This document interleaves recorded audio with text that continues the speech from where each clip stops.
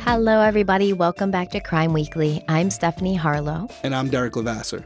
So today we're heading into part 3 of the current series. I can say that I've been spending so much more time with this case than I usually do, going over timelines, going over cell phone records, going over like cell phone towers, trying to learn about cell phone towers because it's a whole different language. And it's just been an incredibly frustrating journey so far, because I'm used to kind of being able to organize things, and it's just so impossible to organize this case and the details of it in a way where it makes sense at all. And, I think a lot of people feel that way. Hopefully now that, we're together here and we can run things by each other, we can clear things up a little bit, but it's just been a wild ride. How have you been doing with the case? Good. I'm definitely invested in it now. And this is one of those cases where I think it's good to sit here and listen to you kind of lay it all out. But I had to do my own research as well, too, because there's just so much to it.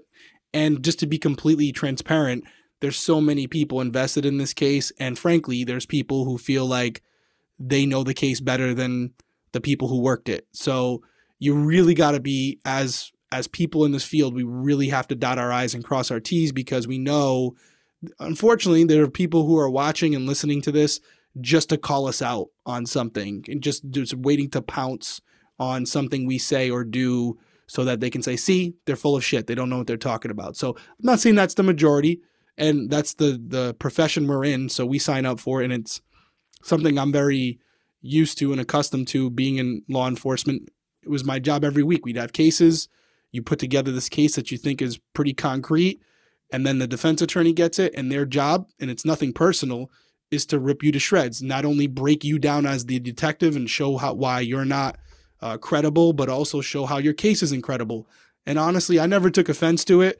There were times where I'd go out for drinks with the attorneys afterwards, and that was the end of it. So I don't take offense to it, but I like to be prepared. So for this one, did a little bit of research on some of the things that I had questions about, and I don't want to say the phrase that I'm enjoying this case, but it's intriguing and keeps me interested. And it's one of those things where we're going into part 3 and I'm still kind of in the middle, which I guess this is why so many of you out there are fascinated by this case as well. I mean, to be honest, there's probably a ton of people who know this case better than we do, because people have spent years. Like, this is a pet case for some people. They've spent years and years and years in their free time looking up every single, detail. And I will say, like, there may be times where, and once again, there's so much different information out there. So you could get one source and hear it this way, and then you could get to another source later, and it's like, actually, that source is incorrect because of this, this, and this.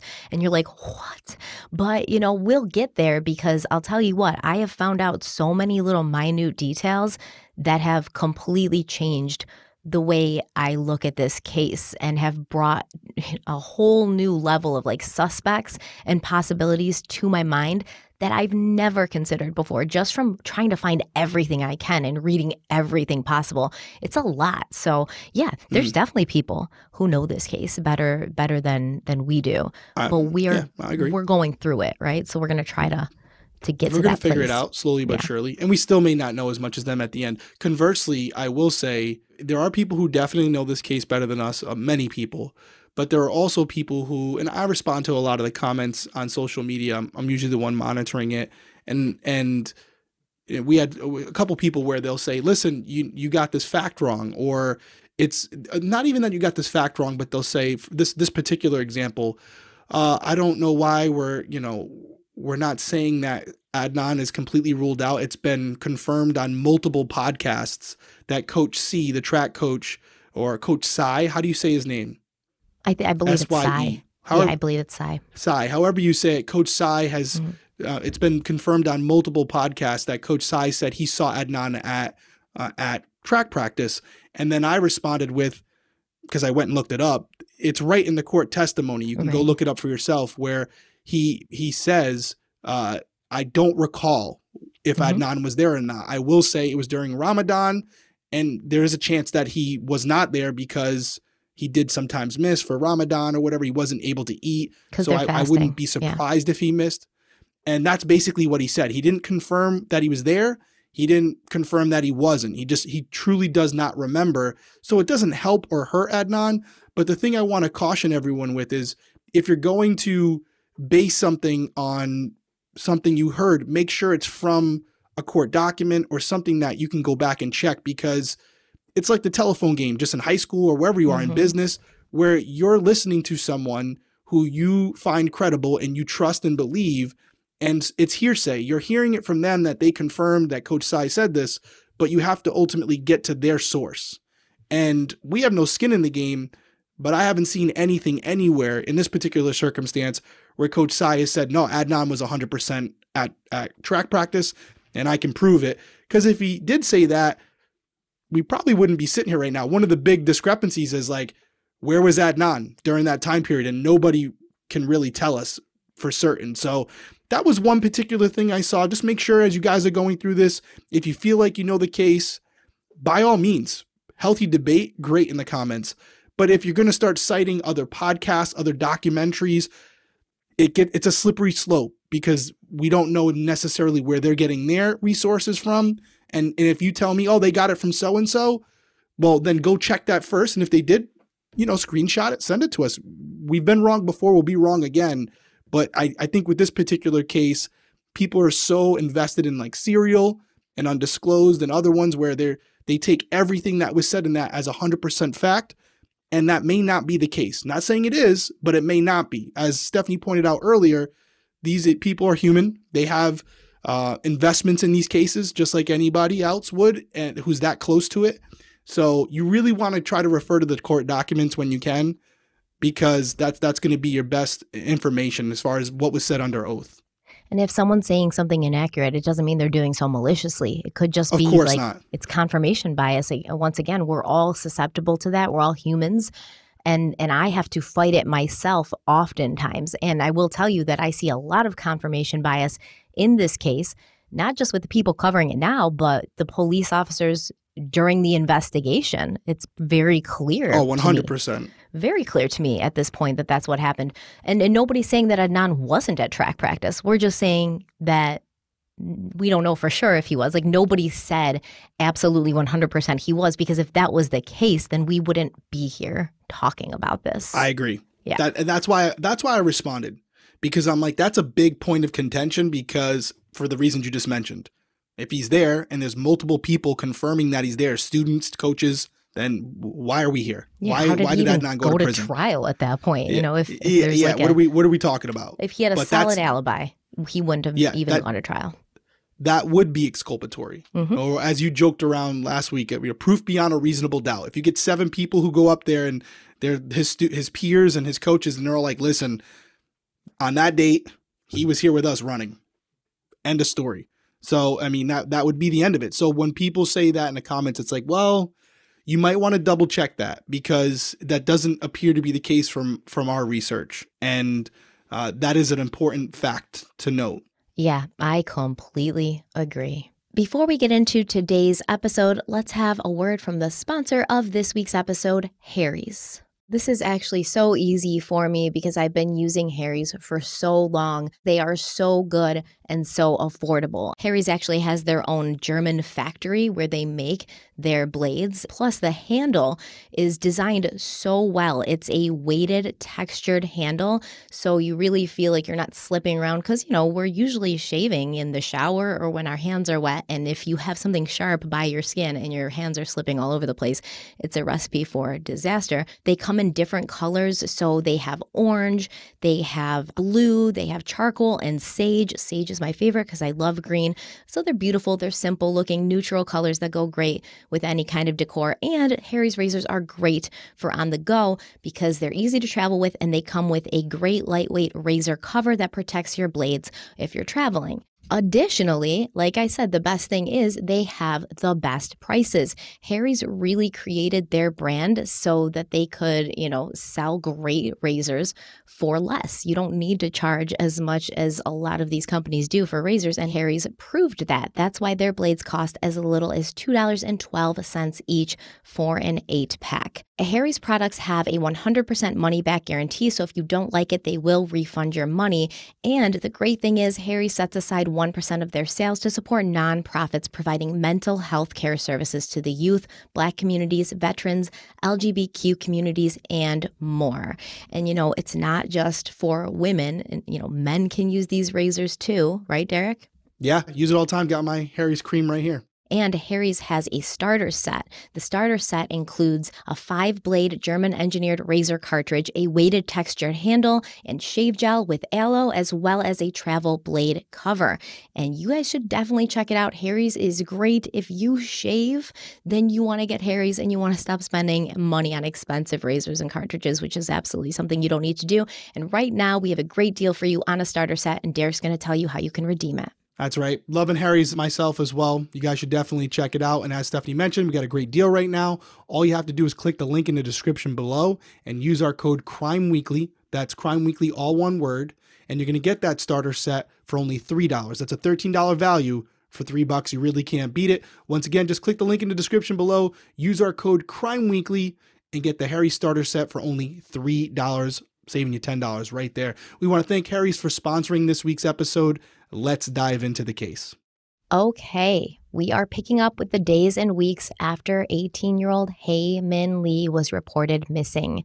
So the first people that law enforcement are going to want to talk to were obviously friends of Hae's, and this led them to the two people that would become the focus of the investigation in the initial stages, which were Hae's current boyfriend, Don Clindenst, and her ex-boyfriend, Adnan Syed. So when this didn't give much indication about where Hae could be, the police went to Woodlawn High School and they began talking to some teachers and students. Although it's crazy because they didn't interview all of Hae's teachers or all of Adnan's teachers. They just interviewed like a handful of them, but not all of them, which I think is odd. Don't you think, especially after it went from being a missing persons investigation to like a murder investigation, that they would talk to all of their teachers? Yeah, I think initially, as you pointed out in part 2, they were kind of under the impression that Hae Min had maybe gone to her father's in California or something. I don't think they thought she had been murdered.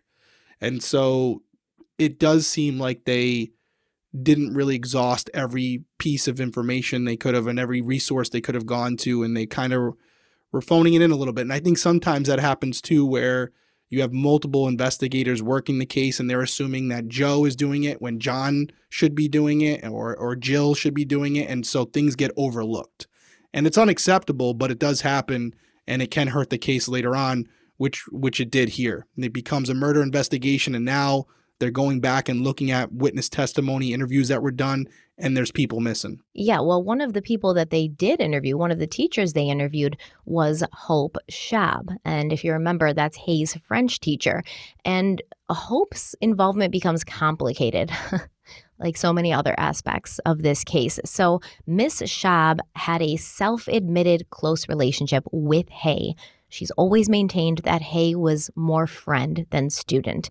And then when she was interviewed for the HBO docuseries, Hope Shab said that Hae was like a daughter to her. So she claimed that when detectives first questioned her on February 1st, they asked for her help. And she said, quote, "I was asked by the detectives, being that I was younger in age and close to a lot of the circle she ran in, if I would make up some questions that I could give to the girls to kind of ask around to see if any of the magnet students knew what was going on." End quote.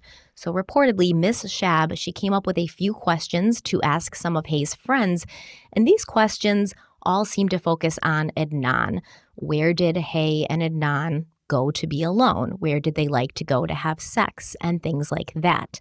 So at this time, when she's being interviewed on February 1st, Hae is still missing. She's a missing person. Nobody knows that she's dead yet. And everyone was trying to come up with possible locations, they could look for her that hadn't been checked yet. So Miss Schaub gave this list of questions to one of Hae's friends, Debbie, and she asked Debbie to show it around to the other girls and kind of like come back with the feedback and some answers. But Adnan happened to borrow that planner that Debbie had slid the list inside after she got it from the French teacher, and he was not happy when he saw it. It's alleged that he took the list out of the planner and then he confronted Hope Schaub about the questions, basically saying like, why are you asking questions about me and like my relationship and our sex life, et cetera, et cetera. So during the trial, Hope Schaub testified and she said, quote, Mr. Syed came into my classroom and just asked if I was asking teachers about him, questions about him,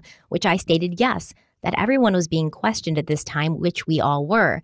And he just said to me that he would appreciate it if I didn't do that because his parents didn't know everything that went on in his life, end quote. But I guess we keep going with the French teacher, but I do want to ask you a question. A lot of people who are, pro Adnan and who are on his side, they think that this was very unprofessional, that she kind of had like a preconceived notion about him, that she already didn't like him. And so she was like focusing on him. And I think that they kind of made allegations that maybe the police didn't ask for Hope's help. She just kind of like took it upon herself. Now, as a police officer in an investigation, would you ever do this if something was going on at a high school, like ask a teacher, like can you ask around and see if something's going on? I don't think it's crazy. I don't think it's unprofessional or out of the ordinary for that to happen. But a lot of people are like, oh, she was basically like deputized herself and took it upon herself and kind of got in the middle of things and was disruptive. So it's a really fine line, because if you have someone asking questions on behalf of the police department, you could be considered an agent of the state, and therefore the other laws apply, like Mirandizing someone if they're under arrest, things like that. So you have to be really careful when you get the help of someone who's not an actual law enforcement member. But there's also a world here where, like you said, police officers know that the students probably won't want to talk to them. They might feel more comfortable confiding in a teacher who's maybe a little younger, maybe someone they can relate to, someone they've established a relationship with in the past. And you would think that if something happened to Hae where she ran away or she was staying with someone or whatever the case may be, rumblings might have got around amongst the students, and who has a better chance of intercepting that information, the teachers or the police officers? Probably the teachers. So I feel like her heart was in the right place. If the questions that she was asking were only pertaining to Adnan, that's probably not the way to go. It should have been more open, like, hey, do you know what happened to Hae? Have you heard anything? Was she seeing anyone? And just very more vague instead of pointing at someone, because to be fair to Adnan here, it's really difficult, I would think, to be in a school and you find out that one of your teachers is asking questions about you to your peers and also other teachers. Not asking questions about him, asking like, where would he and Hae go? Did they have a secret place they liked to go to be alone together? Because they were trying to, they had exhausted all possibilities. They searched everywhere for her at this point. So now it's like, well, was there a place they liked to go together? Maybe a specific town or a specific restaurant or a specific like location in a park. Maybe she went there and something happened to her and she got like, fell on a rock or something. Like, we need to look there. I don't think she posed it as like, oh, is Adnan suspicious?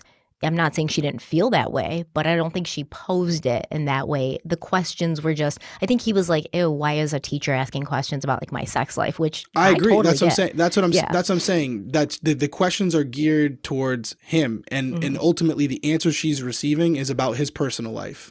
So now fellow teachers and students, if they didn't already know, now they know if he's sexually active, what he was doing in his personal time. So I do think that there is some type of trust you want to have there between teacher and student.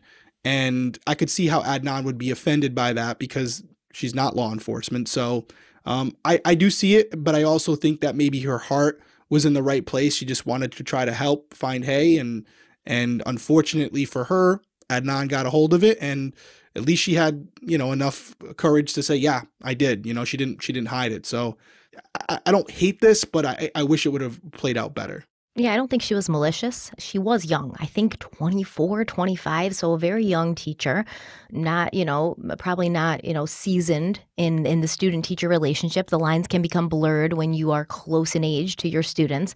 And I understand why he was upset. And I don't think that him being upset about that makes him look suspicious, although other people do. They Agreed. think it's like, yeah, they're like, oh, he wants her to stop asking questions. No, he just was like, oh no, like my sexual activity is getting out there, and what if somebody hears about it and it gets back to my parents? And that's always his concern when he wants to talk to the police, things like that. He doesn't want information getting back to his parents.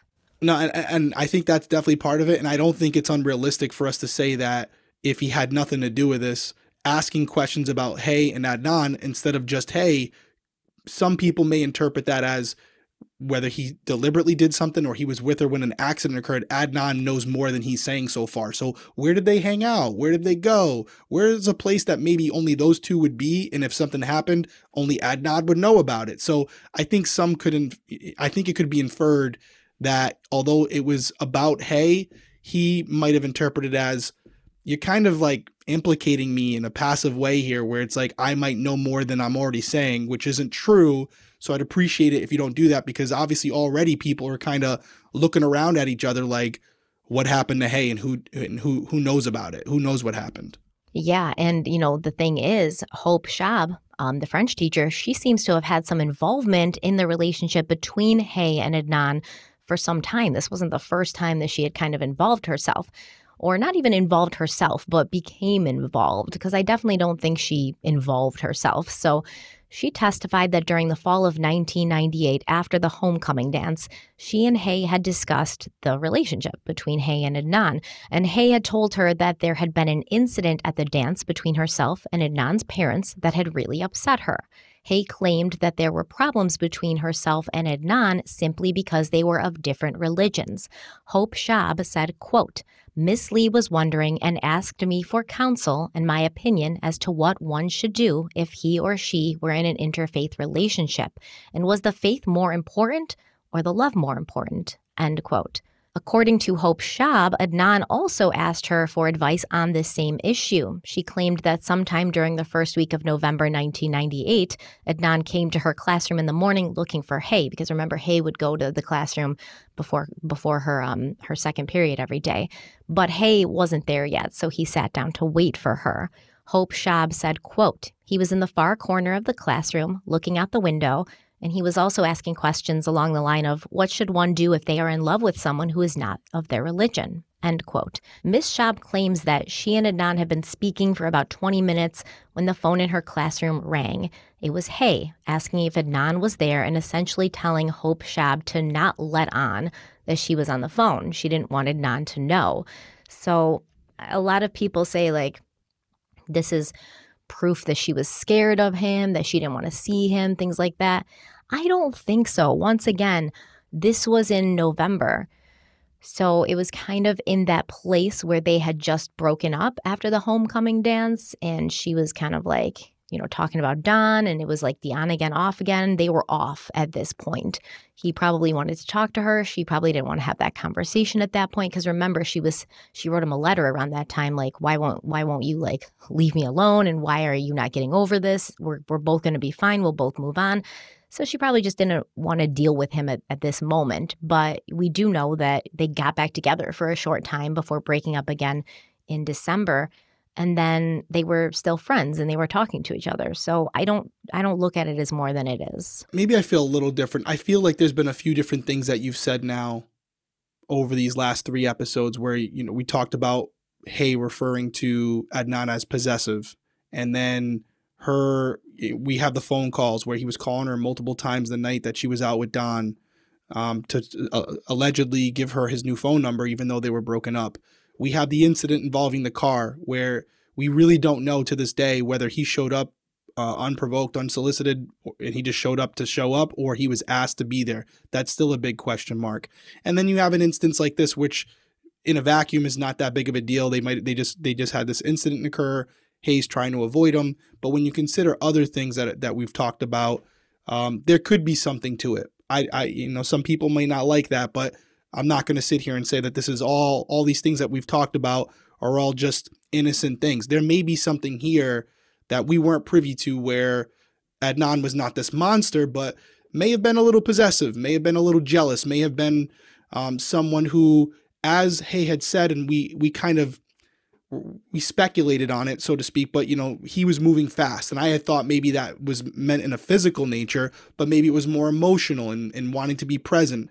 And I had talked about the rose too at school, where I said, oh, I'm going to get killed for this, but surprisingly, a lot of you agreed with me in the comments. I'm not saying everyone did. Really? But a lot of you did say, the comments I saw were making fun of us for thinking it was weird. Like I saw like 10 or 15, and it was like one right after the other. Like, you guys are hilarious for thinking that's weird. And I'm like, I don't know. I think it's weird. Yeah, no, a lot of people. And I read a lot of the comments. I know you try to stay out of the comment section. I was reading it, and I expected to get some pushback, obviously. And I definitely saw some pushback, but it was more... I would honestly say it was more towards the side of the rose thing was a little much in the middle of school, but that all together, then you have this. I think we have to acknowledge the fact that there could be a pattern of behavior here where Adnan was pushing situations where Hae was like, hey, just leave me alone for a little bit.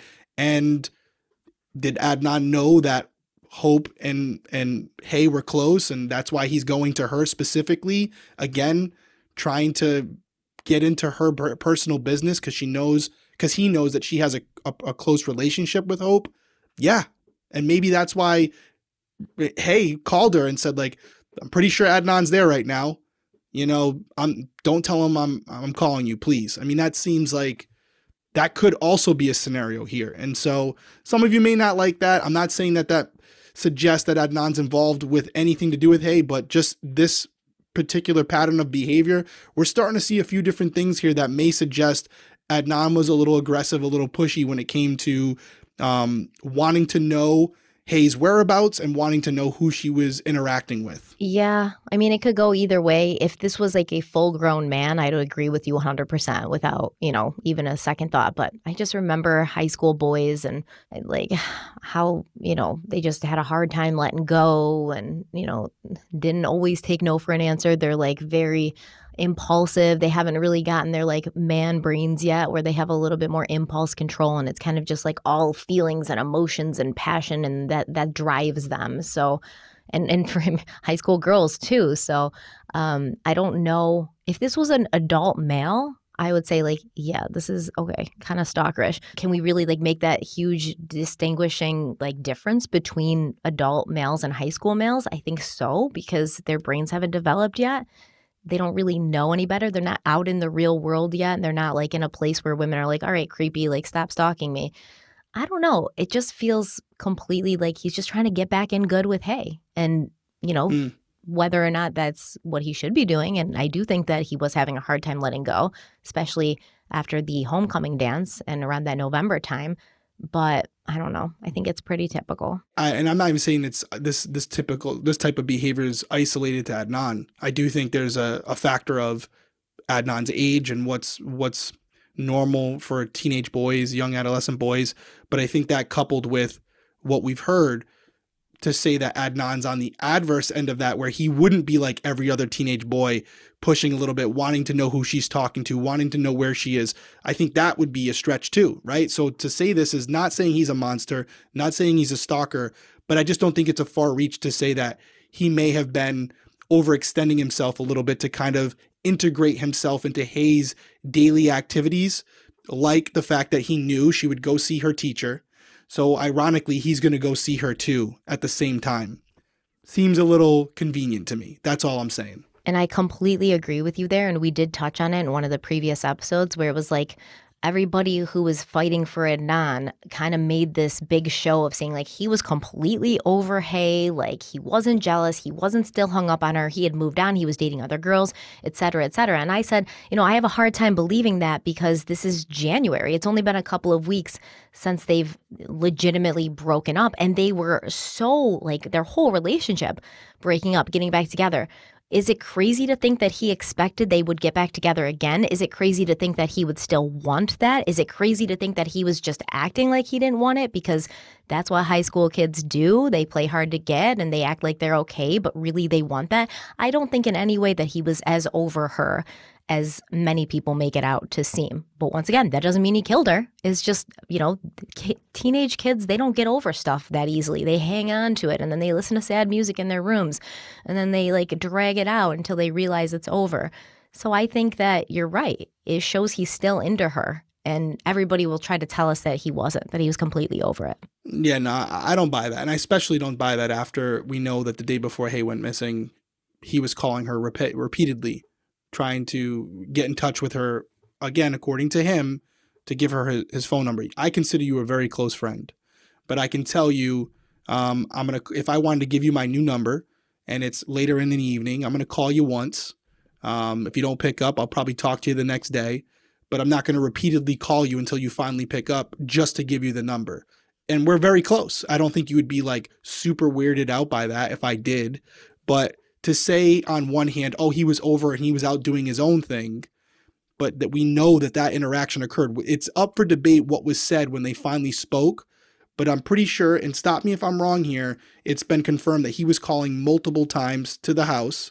And was he paging her as well? I don't know because we only have his cell phone records, right? We don't have her pager. But we know he was calling her from that cell phone. 3 times he called her that night, and he got a hold of her the 3rd time he called. And that was around what time? Didn't you say 11:30? Yeah, late. Okay, so that seems like someone who is really determined to speak with Hae. Now, again, I'm not going to dispute what he said was said on the phone. I've already said, and you said it as well, doesn't really align with the behavior leading up to that phone call. But you know what? At this point, we got to call it what it is. He's the only game in town. He's the only one who knows what was said on that phone call. Hae's not with us any longer. She can't dispute what he said. But I think just the pattern of phone calls contradicts the idea that he's over her and not trying to still be in her life. Yeah, that's just my opinion. If it was just a friends thing, he's going to see her in school the next day and give her your number then, Oh, hey, what's up? Hey, by the way, here's my number if you want it. I got other girls I'm giving it to, but I'll just jot it down in your notebook. Yeah. If you want it, great. If you don't, that's great too. But I would ask this question too. He got the phone, right? He's dating other girls. He's kind of over Hae. He's doing whatever. How many other people did he call that day, that late at night, to try to give them the number that night? So and maybe you don't have that answer, but I would love to know. I do have that answer if you want to give me a second. Ooh, I love that. Love it. So these are Adnan's cell phone calls on January 12th, 1999, which was the day he got the phone. His call history starts at 7:30 p.m. and he called his friend Nisha. And that was about 1.5 minutes. He called his friend Krista at 7:48 p.m., only a 3-second call, so I assume she was not there. He called his friend Stephanie at 7:48 p.m., spoke to her for about 2 minutes. There's another call at 7:57 p.m. that has question marks on it, so we don't know who that was. He called Krista again at 9 p.m. She still didn't answer. Then he called Stephanie back at 9:01 p.m., and they stayed on the phone for about 2 minutes. And then again at 9:07 p.m., we have another question mark call, about a 3-minute call. 9:14 p.m., Krista, it looked like she didn't answer again. Nisha at 9:14 p.m., they were on the phone for about a minute. Jay, he calls at 9:18 p.m. They're on the phone for 18 seconds. He has an incoming call, 2 incoming calls, one at 9:21 and one at 9:24 p.m. Those were 9 seconds and 15 seconds. We don't know who those are from. He calls his friend Yasser at 9:26 p.m. on the phone about 4 minutes. There's another incoming call at 9:32. And then it looks like he calls himself because it says Adnan's cell. So it looks like maybe he's checking his voicemail. Then he calls Krista and then Nisha. So he finally gets Krista on the phone because they're on there for about 3 minutes. And then he calls Nisha again, and then he calls Krista. And then we've got Hae, the calls to Hae. So what time does that start at? 11:27. So the first call he makes to her is at 11:27. Mm-hmm. So it looks like... Yeah, I mean, he did kind of call the same people over and over. Like Krista, for instance, he tried calling her at 7:48, didn't get her on the phone. He kept calling until he got her on the phone around 11. So so there's more calls. So I saw the calls at 9:32. Then there's a call at, what's the next one? There's a bunch of calls till the 11 o'clock call. So the 11:27 p.m. call to Hae is his first effort to call her. And then he doesn't call her again until 12:01 a.m., which is just a 2-second call. Once again, she doesn't answer. And then he calls her again at 12:35 a.m., where they're on the phone for about 1 minute and 24 seconds. So that's the time he got a hold of her. So that makes the third call. Okay, so the call wasn't even 3 minutes. It was 1 minute and 24 seconds. Mm-hmm. Let me ask you, were there any call? What was the last call before Hae at 11:27? Last call before Hae was Krista at 11:07 p.m., and they were on the phone for almost 20 minutes, about 19 minutes. You said 11 what? 11:07 p.m. And they were on the call for how long? 18 minutes and 46 seconds. So they were on the call almost until when he got off the phone call with her, basically he hopped off there, maybe like a 5-minute window, and then he tried calling Hae for the first time. So this is something where if I got this call sheet, obviously I'm speaking to everyone, but the call I really want to dive into is the call with Krista at 11 o'clock. You said 11 o'clock, 11:07. Right? 11:07. Mm-hmm. 11:07. I really want to dive into that one with Krista because I want to know if there's any mention of Hae at that point. Mm-hmm. Because I'm assuming he didn't call Hae that entire day. So he gets his phone at 7 o'clock. He doesn't call her at all to say, hey, I got a new phone line. He calls all these other people. Calls Krista, calls Stephanie, calls Jay, calls Yasir. You mentioned a couple other people, I think. Nisha. So he's calling all these people. And never calls Hae to say, hey, I got this new phone number. And there would have been plenty of time to do so. So my question would be, why at 11:30 did he decide to finally call her? And if it wasn't that big of a deal to give her the number throughout that day, starting at 7:30 p.m., why did it become so important to get in contact with her that late at night? Mm-hmm. Like I said, and just to repeat it, it doesn't appear just by the call records, it was at the top of his priority to make sure Hae had his number because he could have called her at a reasonable time when he was calling everyone else. But for some reason, around 11:30, 11:27 to be exact, that's when he tries to call her to give her his number, according to him. She doesn't pick up. So you would think, he wasn't really that concerned to give it to her anyways. He'll give it to her the next time he sees her. But he waits about a half hour. She doesn't call him back. So he calls her again. She doesn't pick up. He waits another half hour. He calls her again and he speaks for about 1 minute and 24 seconds. Mm-hmm. So that would be my question. Was there anything on the phone call with Krista that may have indicated to her, or she may have indicated to Adnan that Hae was out with Don or out on a date? What happened during that phone call, if anything at all, that triggered Adnan to call Hae? Why did he decide to call? Maybe he was more innocent than that, and Krista might have said, did you call and give Hae the number yet? And he might have said, oh shit, you know what? I didn't. Let me call her real quick. It could be completely innocent. But those are the types of interview questions that I would have for Krista, because is there something during that 18-minute phone call that caused him to want to call Hae immediately and then call her repeatedly until finally making contact with her? That's a question I would love to have answered. So I can answer that for you because Krista was, not right now, but I can look into it because Krista was interviewed and she testified at the trial. And apparently when he's making these calls, he's not necessarily home according to the cell phone data because he's like kind of pinging off different towers. But that could once again be a cell phone tower thing because it's far more complicated than it seems. Especially back then. Yeah, and there's some sort of like algorithm apparently, like if your cell phone is near like 4 towers, there's going to be an algorithm that depending on like traffic and depending on like a whole bunch of other things, which one you ping off of. So you could be in the same position and make 4 calls and every one of those calls could look like it's coming from a different cell phone tower. So it's not super helpful, but I can find out because I'm sure she was asked like, what did you talk to him about for almost 19 minutes that night? I can find out and I will mention it next episode at the top of the episode, and I made a note, so I will look into that. Right. So but thank you for that information. Super helpful. I have it all written down here.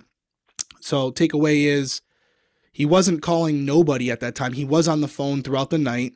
So that's it looks like he was calling multiple people to give them his number. Mm-hmm. So feather in the hat for Adnan there.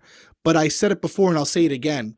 If he's asked by police about it and there was an argument between them or anything that wasn't on the up and up, something that was more argumentative than cordial, he's not going to tell the police that. He's not. Even if he's innocent, because he's a teenage boy, he's scared. He's not going to say, yeah, the girl who's currently missing, the last person she spoke to was me, and we fought over a guy. He's not going to say that. And I can't really blame him, but I will say that, again, 4 hours he had the phone, called multiple people, definitely had some downtime between these calls, never called Hae, but then all of a sudden at 11:30 he starts blowing up her phone every half hour.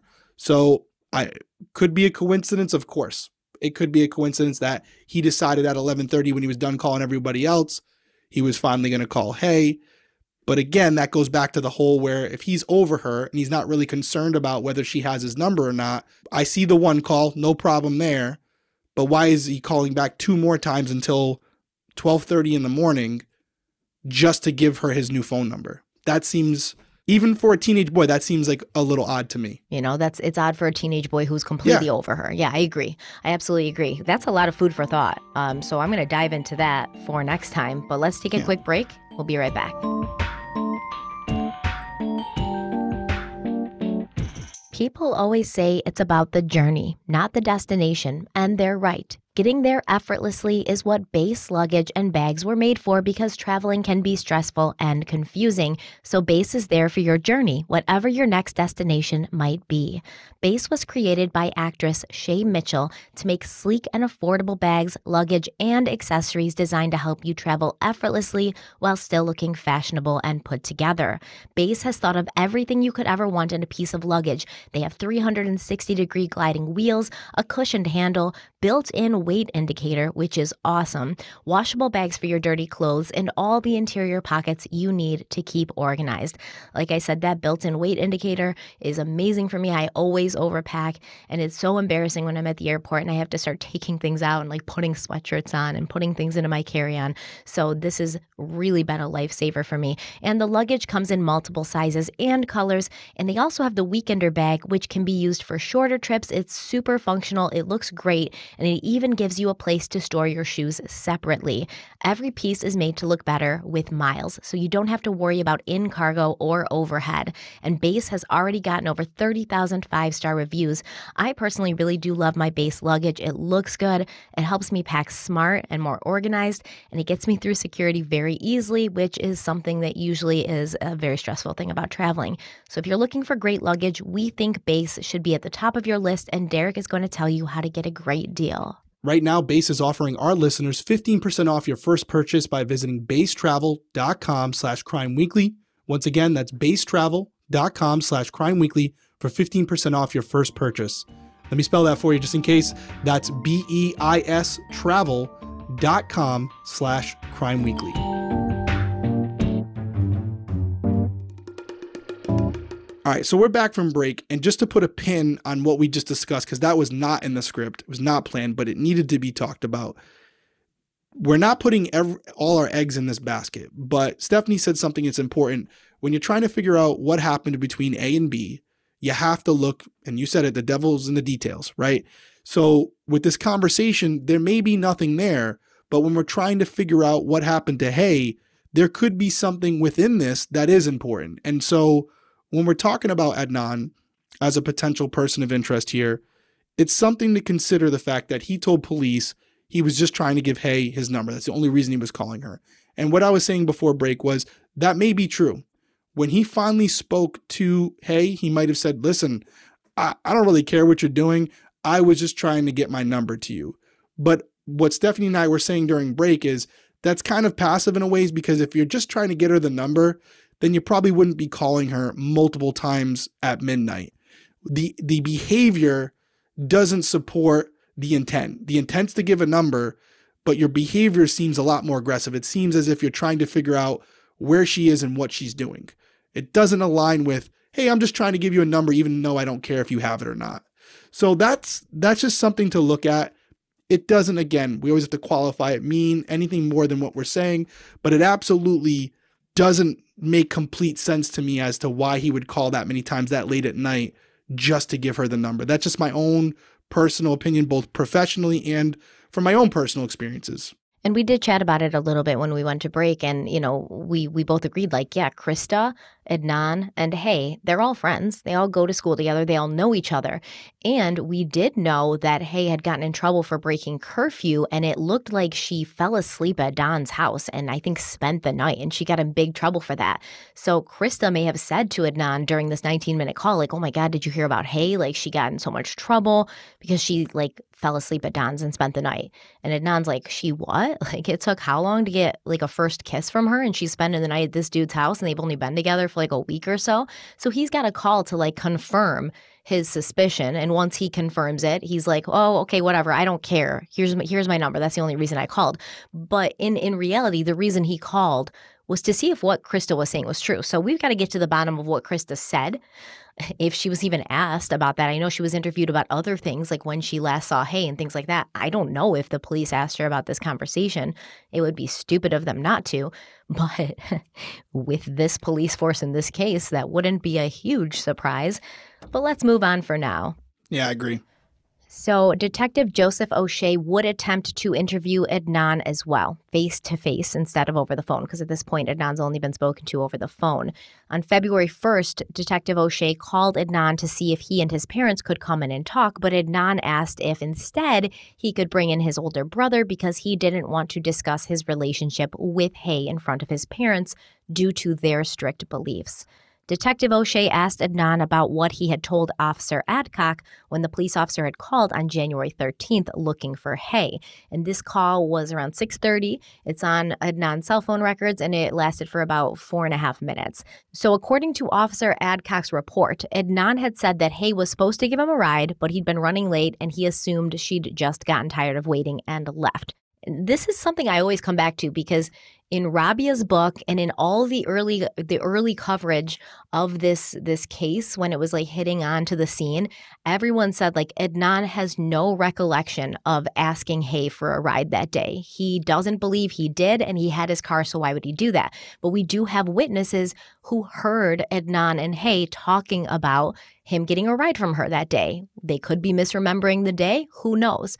But, it's a possibility. I still think it's important. I agree. I agree. And to say you have no recollection of asking her or being like, no, it wasn't that day, it was the day before, or it was, it couldn't have been the day after because there was a huge snowstorm on the night of January 13th when Hae went missing, and went to the 14th and the 15th. It was like an ice storm. So school was closed for those next 2 days. So it couldn't have been the day after. So, did he ask her for a ride? People say that he did, and people say it wasn't uncommon for him to do so. And I think it's also important to note that this happened on February 1st. You said, correct? He's talking to Adnan on February 1st. On February 1st. So this is about 17, my math's not perfect, like 17 days after the date in question, correct? Yeah. So not that far out. And it would have been the last time that Adnan had spoken to Hae, right? So you would think he would probably recall that conversation, especially if he had any feelings for her whatsoever. No, this is Detective O'Shea asking Adnan, like, did you tell Officer Adcock this, that you asked her for a ride? And Adnan said, no, why would I do that? He told Officer Adcock that he had asked her for a ride on January 13th, the day of. So he said, I don't recall telling Officer Adcock that when Detective O'Shea followed up with it. Right. Okay, I gotcha. But on January 13th, when they were looking for him, you're saying that's when he told Adcock, yeah, she was supposed to give me a ride, but she got busy. I got busy and she didn't wait around. He was running late, and then he figured she just got tired of waiting for him. That's what he told Officer Adcock. That makes it even a little bit more compelling, right? Because he was asked on the day in question. Yes. And then all O'Shea was doing was following up with it, and now the story is different. Unless Officer Adcock is just completely lying and made it all up. Or he could have screwed up too. He could have screwed up too, I guess. That's something where it doesn't have to be a lie. He might have misunderstood what he said. I don't know. Yeah. I know that's what people will say, that he was, Adcock's definitely heard it wrong. I've seen the report that he wrote, and I don't think he did. It's pretty specific, but whatever. Okay. Detective O'Shea did schedule a time to sit down in person with Adnan and his older brother the next day, but that meeting was postponed and rescheduled for February 10th. Sadly, it did not go ahead as scheduled because Hae's body was discovered on February 9th, and the missing persons investigation became a murder investigation. Baltimore's Leakin Park looks like a welcome expanse of green in an otherwise gray city, and it is, after all, one of the largest woodland parks in an East Coast city. But since the 1940s, this park has been used as a dumping ground for dead bodies. And this is most likely due to its huge size of 1,200 acres with plenty of isolated and wooded areas to hide out in. The park's dark reputation began when 13-year-old Robert Wayne Truman was found dead there in 1946. It turned out that he'd been accidentally shot to death by another teenage boy who had panicked and chosen Leakin Park to hide the body. And I guess that started a trend because people just started hiding bodies in there. In 1968, the bodies of 4 little boys, all under the age of 11, were found in the park on April 19th. They'd been brutally murdered by Reginald Vernon Oates, an 18-year-old janitor, a serial murderer, and a child rapist who kept his victims' genitalia as trophies of his crimes. So since Hae Min Lee's body was found in the park in 1999, 20 more have also been found. And a young girl's body was found in that park just a month before Hae's body was found. And they believe that she was murdered by this other person. We're going to talk about that in another episode when we talk about different theories and different possible persons of interest. So in recent years, efforts have been made to improve the reputation of the park, but it is really difficult to look past the fact that bad people who have done bad things have used this park to hide their dirty deeds. Guy Hager, the senior director for the Parks and People Foundation, wants us to know that the murders were not committed in Leakin Park, saying, quote, "It's factual that the bodies have been found, but those bodies have been brought in from another location. City parks are closed in the evening, and there are major roads going through this large park. People find it convenient, I guess, to hide things," end quote. Which doesn't make me feel better. Like, just because the murders weren't committed there, it's still like, I think it was in the Serial podcast when somebody was being interviewed and he was like, oh, if you go into Leakin Park looking for one body, you're probably going to find like a completely different one because it's just that common. Yeah, it's unsettling. I will say my takeaway from that section is that when we talk about other suspects, other people of interest, other scenarios that could have happened that day, this is one, right, where you have someone who is a serial killer. They're out there looking for women that fit a certain description. We don't really know what happened to Hae that day. Did she leave and see a hitchhiker or see something on the side of the road and pull over because this person was set up there to entice someone to pull over and check on them? Yeah, that's possible. Who am I to say it's not? And that she could have been a victim of a situation where the offender has killed multiple people and was known to dump the bodies at this Leakin Park. So that is a scenario, and it's a realistic scenario. Like it absolutely, if we found out, 6 months from now with the new findings in the Adnan Syed trial and his charges being vacated and all that stuff, and them not pursuing charges, if we found out that there was DNA on her shoes and it came back to an offender, one of these names that has never had any known contact with Hae, but his DNA's on her shoes, guess what? He now becomes your main suspect. So that's when I talk about, finding DNA on these shoes that's linked to someone who had no interaction with Hae, but they do have a past criminal history connected to another case. And if one of those cases are connected to a body that was found at Leakin Park in the past, that'd be huge. That'd be huge for this case. Yeah, I mean, we'll definitely explore that theory. I don't think it holds much water. The person who was known to have or suspected to have left another body of another young girl in the park, I don't know how much water it holds, but we're going to discuss it regardless. Yeah, and to be fair, it's not just this particular person. There could be an individual out there who has a series of crimes, sexual assaults, robberies, whatever it might be, just violent crime, and their DNA is found on her shoe and there's no known connection between the two of them.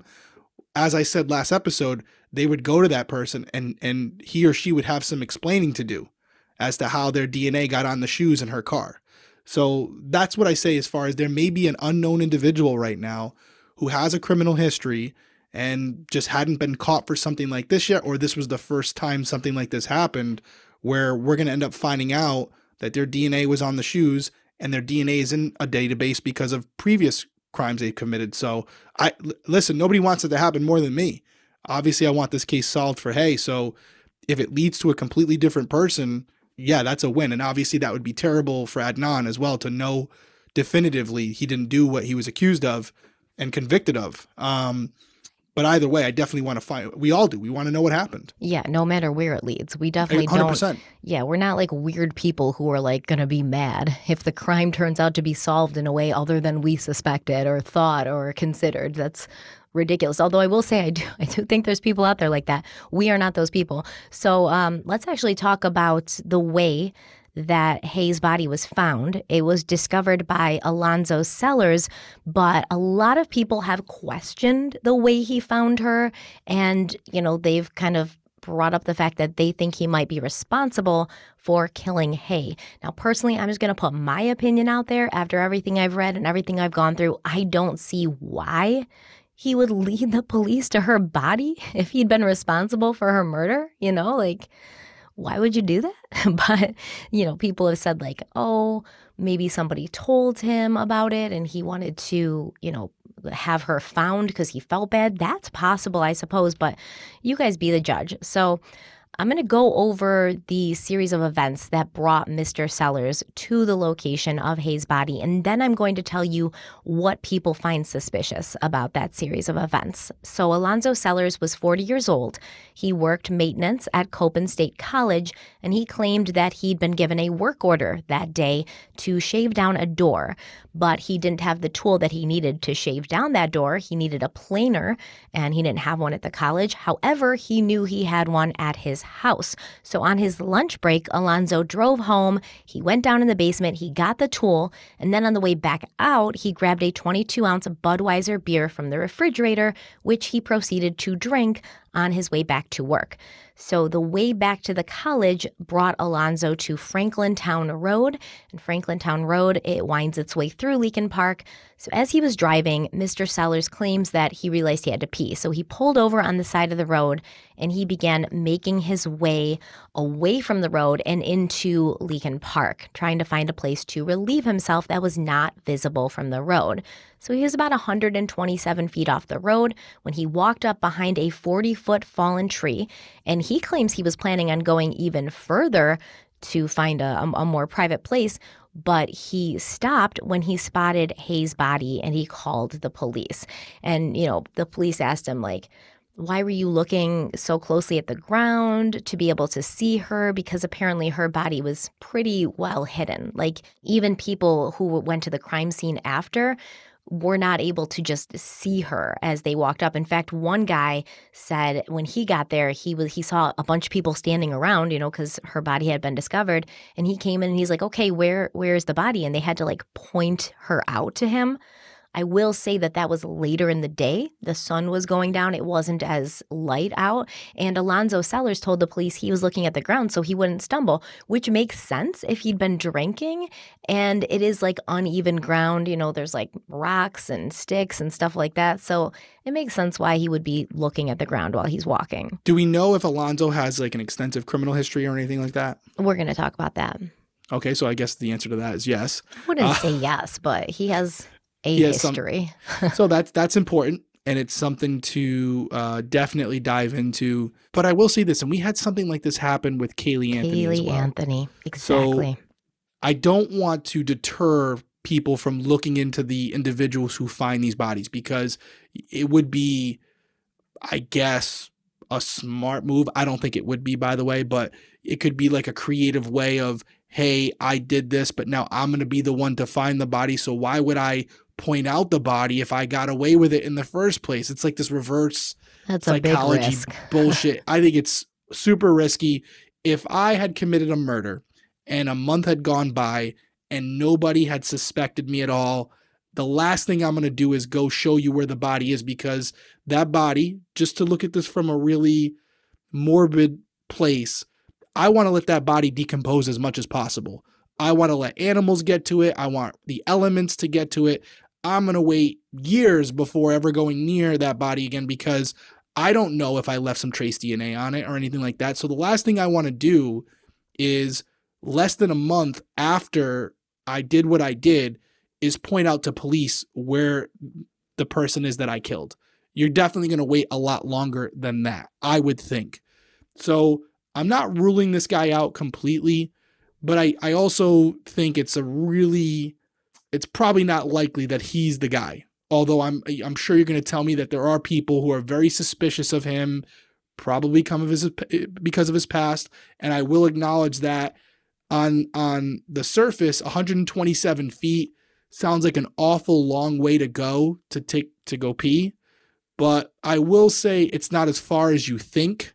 Mm-hmm. If you actually step outside your house and walk 127 paces, it's a lot closer than it really, and you know this from accident reconstruction, 150, 200 feet. It's like, oh my God, the skid marks are so long. They're really not. I'm not saying it's a short distance. I'm not saying it's like you can reach out your hand and touch it, but it's not as far as you would think. And maybe he wanted to get off the road, but yeah, especially we'll look into his winter, criminal history as you break it down. In February, there's not like leaves on the tree. It's not like springtime, everything's in bloom. Everything's pretty bare at that point. But I will bring back to Caylee Anthony. I remember that guy so well, the meter reader, Roy Kronk. And nobody could decide. Everybody was suspicious of Roy, right? But nobody could decide what they were suspicious of him for. Wasn't he going pee too? He was going to pee, or he saw a snake or something. No, he was a utility worker and he was going to relieve himself, remember? Yeah. And he said, Jose Baez was like, oh, he's the one that put her there and that's how he knew that she was there. But then Jose Baez switched it up and he was like, oh, he wanted the reward. So he found her way earlier and he just waited until the reward went up. Like Jose Baez himself couldn't figure out what he was suspicious of Roy for. And it's because truly he wasn't. It was just like this alternate explanation that wasn't Casey Anthony, because Jose Baez had to protect his client at all costs. And when you look at who's suspicious of Alonzo Sellers, it's mainly the people who are very supportive of Adnan, Rabia Chaudhry, for instance, and people like that who are like, oh, we need to seriously look into Alonzo Sellers as a possibility. And I just don't think it's as strong a possibility as they seem to believe it is. So I guess you could definitely look into it, right? Hey, I agree with him there. Of course, but people say like, okay, so they say, why did he even stop to pee when he'd just left home and the college was only like 3 miles away? So some people say the college is 3 miles away. Some people say it's 5 miles. Either way, it's not that long. Couldn't he have just held it until he got back or, have peed before he left? And, allegedly, after finding Hae's body, he still didn't pee because he freaked out and he called the police. So I guess he was able to hold it longer. Additionally, people have wondered, like you said, why did he go so far off the road? And how did he find this specific spot? Because apparently the path that he would take off the road would go down a sort of like a beaten path where people would walk, but he kind of veered off of that. And the Undisclosed podcast also mentioned how Alonzo Sellers had parked on the opposite side of the road and then crossed the road to find a place to pee. So why wouldn't he have just gone off the road on the side that he parked on? And, the police did ask him many of these questions during their interview with him. And I think that it's very clear that they're suspicious of him during their interview with him. So a lot of Adnan supporters are like, oh, they didn't, look into anybody else. They weren't suspicious of anybody else. As soon as they knew about Adnan, it was over.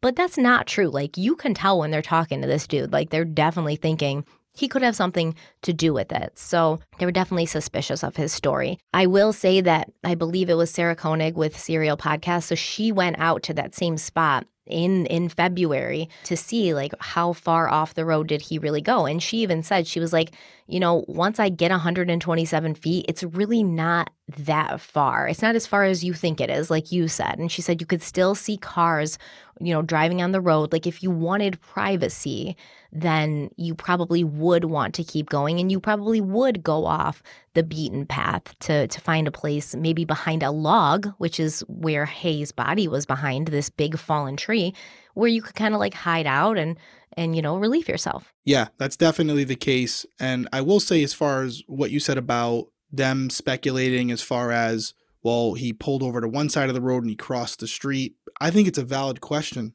I think it's speculative, right? Who knows why someone does what they do? He might have saw more foliage on the other side of the road. There's a million ways to explain it away. But the reason I'm bringing that up is if we're going to speculate about the decision-making process as far as walking across the street as to decide what side of the road you're going to pee on, they have to be open to the idea that other people are going to speculate about the phone calls that took place the night before Hae's disappearance. You follow what I'm saying? And that kind of goes along with trying to remain objective. Because if you're going to go out on a limb and speculate as to the behavior of a person who found her body and why he chose one side of the road or the other and how that's suspicious in nature that he chose to go to the other side of the road to pee, well, then I think if you're being fair, you have to acknowledge the fact that it's also suspicious that Hae's ex-boyfriend the night before was blowing up her phone at 12 o'clock at night and they only talked for a minute. And it just so happens that Hae was out with another man at that time. So like I said, what's good for one side has to be good for the other. So I will say this.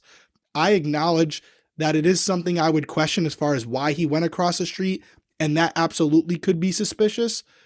But I'm also going to acknowledge that what happened the night of Hae's or the night before Hae's disappearance between her and Adnan is also suspicious to me. And that's how you try to keep it as balanced as you can. You got to do both. If you're going to go that far with one guy, you got to go that far with the other. I completely agree. But, as we were talking, it's confirmation bias. Like if you've already gone in and you have a personal connection or you've made your mind up, you're going to see what supports your theory and you're going to kind of push to the side, minimize or ignore what doesn't. And that's very common and it's not malicious and it doesn't make anybody a bad person. It's just human. So I would say right now where we stand, stop me if you disagree, persons of interest, we're calling them. We have Adnan, we have Don, and we have Alonzo so far, correct? Yeah, I would say so. And we always have the unknown person that I might not mention that every time, but there's always the person that we're going to go through however many parts of this. And there's the unknown person out there who did it that it's completely cleared of everything right now. It's not connected at all. But as we're in part 3 now, we have 3 people so far. We still have a lot more to go in this episode, but that's where we're at. And we're not leaning any way as some other people might. We're saying, hey, listen, there are things about all 3 of these individuals at this point that would absolutely make them a person of interest. So I will say that as I've been going deeper and spending a lot of time with this case, I found myself a new suspect that we haven't listed yet because we haven't introduced him yet that I find to be extremely good for this. And I don't want to talk about it, but not yet because it wouldn't make sense yet. Well, thanks, Stephanie. Now everyone's going to hate us. I know, but I'm saying I was not aware of this person before. And as soon as I became aware of him and I started looking into it and his connections and who he was, I was like, oh my God, this is not good. And I know the police are aware of him at this point. So the list is going to expand. If you're watching on YouTube, I'm showing you the notebook. The list is going to expand for sure. But that's what we're trying to do. We're not leaning any way. We're not trying to find things that just support Adnan being the person or Alonzo. There are things so far that could implicate any one of these individuals or at least be a possible connection to how they were involved with this. And so far for all 3, there hasn't been something completely exculpatory that says, hey, there was some shady stuff going on there, but for this reason, they couldn't have done it. So that's where we're at as of right now. Okay, we are going to talk about how Hae's body was found. But before we do, we're going to go to a quick break. It's our last break of the episode, so we'll be right back. With HelloFresh, you get farm-fresh, pre-portioned ingredients and seasonal recipes delivered right to your doorstep. Skip trips to the grocery store and count on HelloFresh to make home cooking easy, fun, and affordable. And that's why it's America's #1 meal kit. So personally, I know Derek and I have both been using HelloFresh for quite a while, and it's been a lifesaver for me this fall. Everybody in my family loves the meals that I'm making with HelloFresh, and I don't feel very, very guilty about just continually ordering pizza or making pasta. With HelloFresh, the meals are covered with a weekly selection of 30+ recipes and 70+ convenience items, all delivered right to my door on my schedule. HelloFresh is actually 25% less expensive than takeout, and it's 30% cheaper than grocery store shopping. And my favorite thing about HelloFresh is really getting rid of that food waste because HelloFresh sends you exactly what you need to create each meal, and everything's pre-portioned out. And over 90% of the ingredients ingredients are sourced directly from farmers to ensure that only the freshest produce and proteins are delivered to you.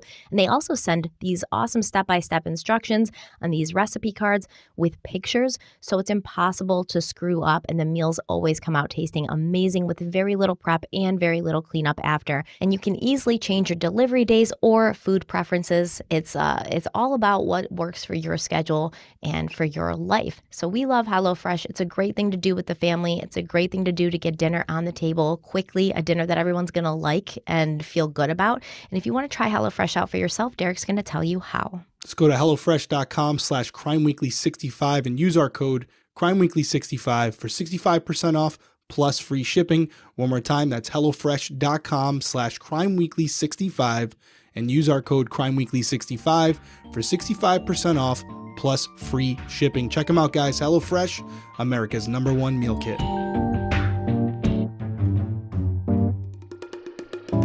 So Hae was found in the woods, buried in a shallow grave with portions of her hair, right foot, left knee, and left hip partially exposed.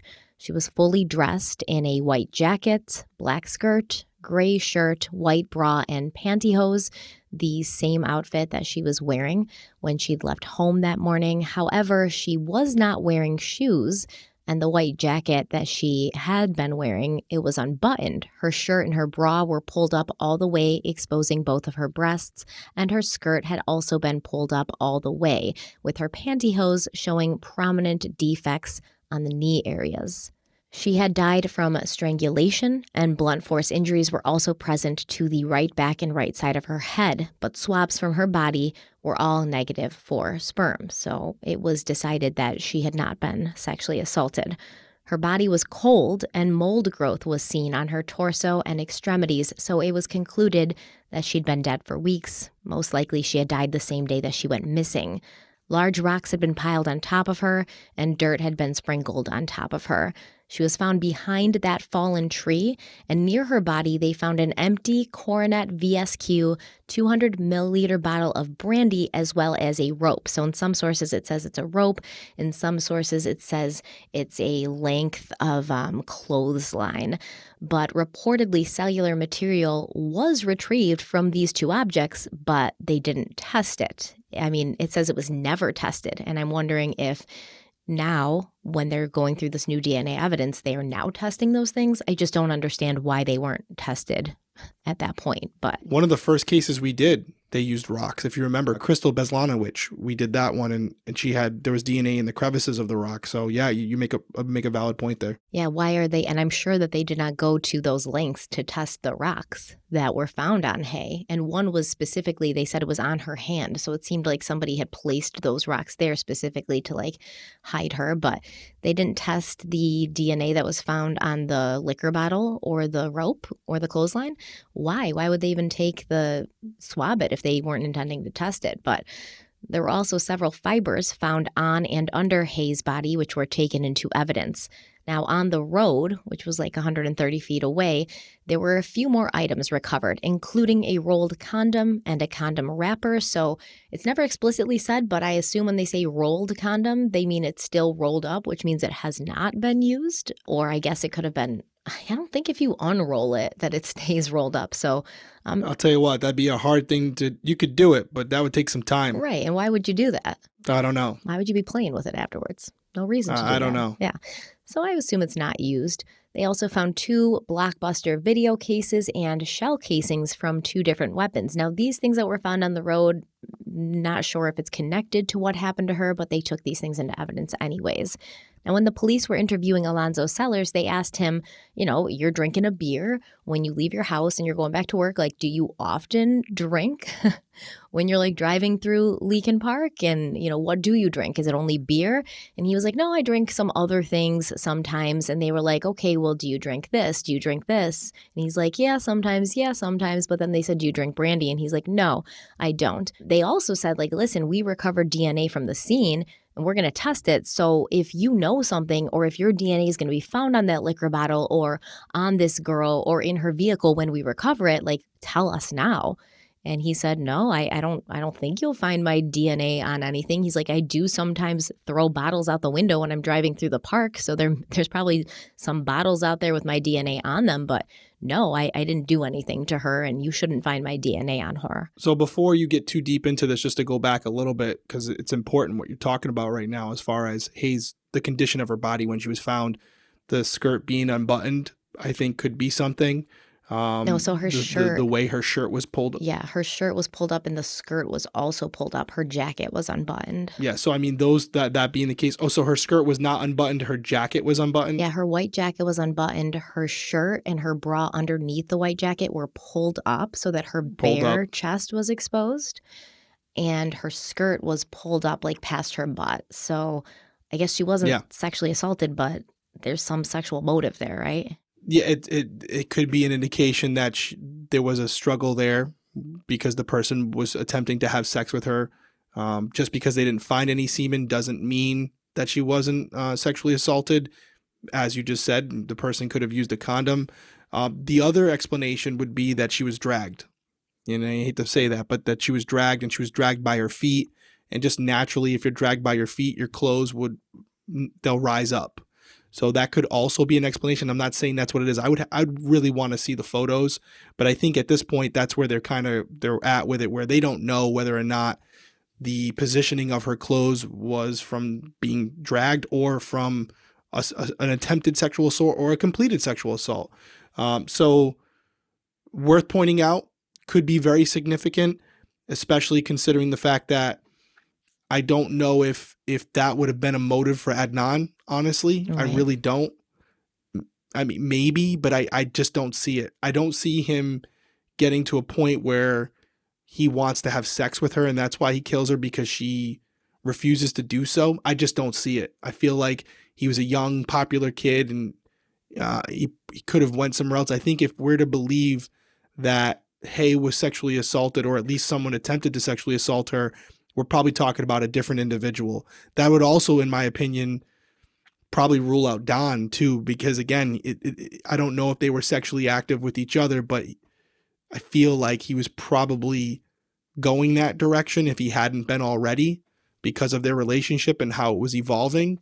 So it would rule out people like that to me. So here's my question for you though, because you've seen crimes like this, and could the motive be sexual but not be sexual assault? Because I have a hard time believing that her bra would come up from being dragged. Like maybe her clothing, but a bra usually has like underwire of some sort. Like, it would have to be a lot of pressure to have that like pulled up. So let's say, does this indicate maybe like a teenage boy or a young boy who's like, well, let me just get a peek before I leave? This like unknown, this illicit thing, this like, oh, it was forbidden when she's alive, but now that she's dead, I can do whatever I want. I can look at her, but I don't want to leave DNA, so I don't want to sexually assault her, but I do want to get my peek in. Like, does that suggest that to you? Have you seen things like that in the past? So after the act is carried out, looking one last time post death to I've never seen it. I'm sure there's a lot of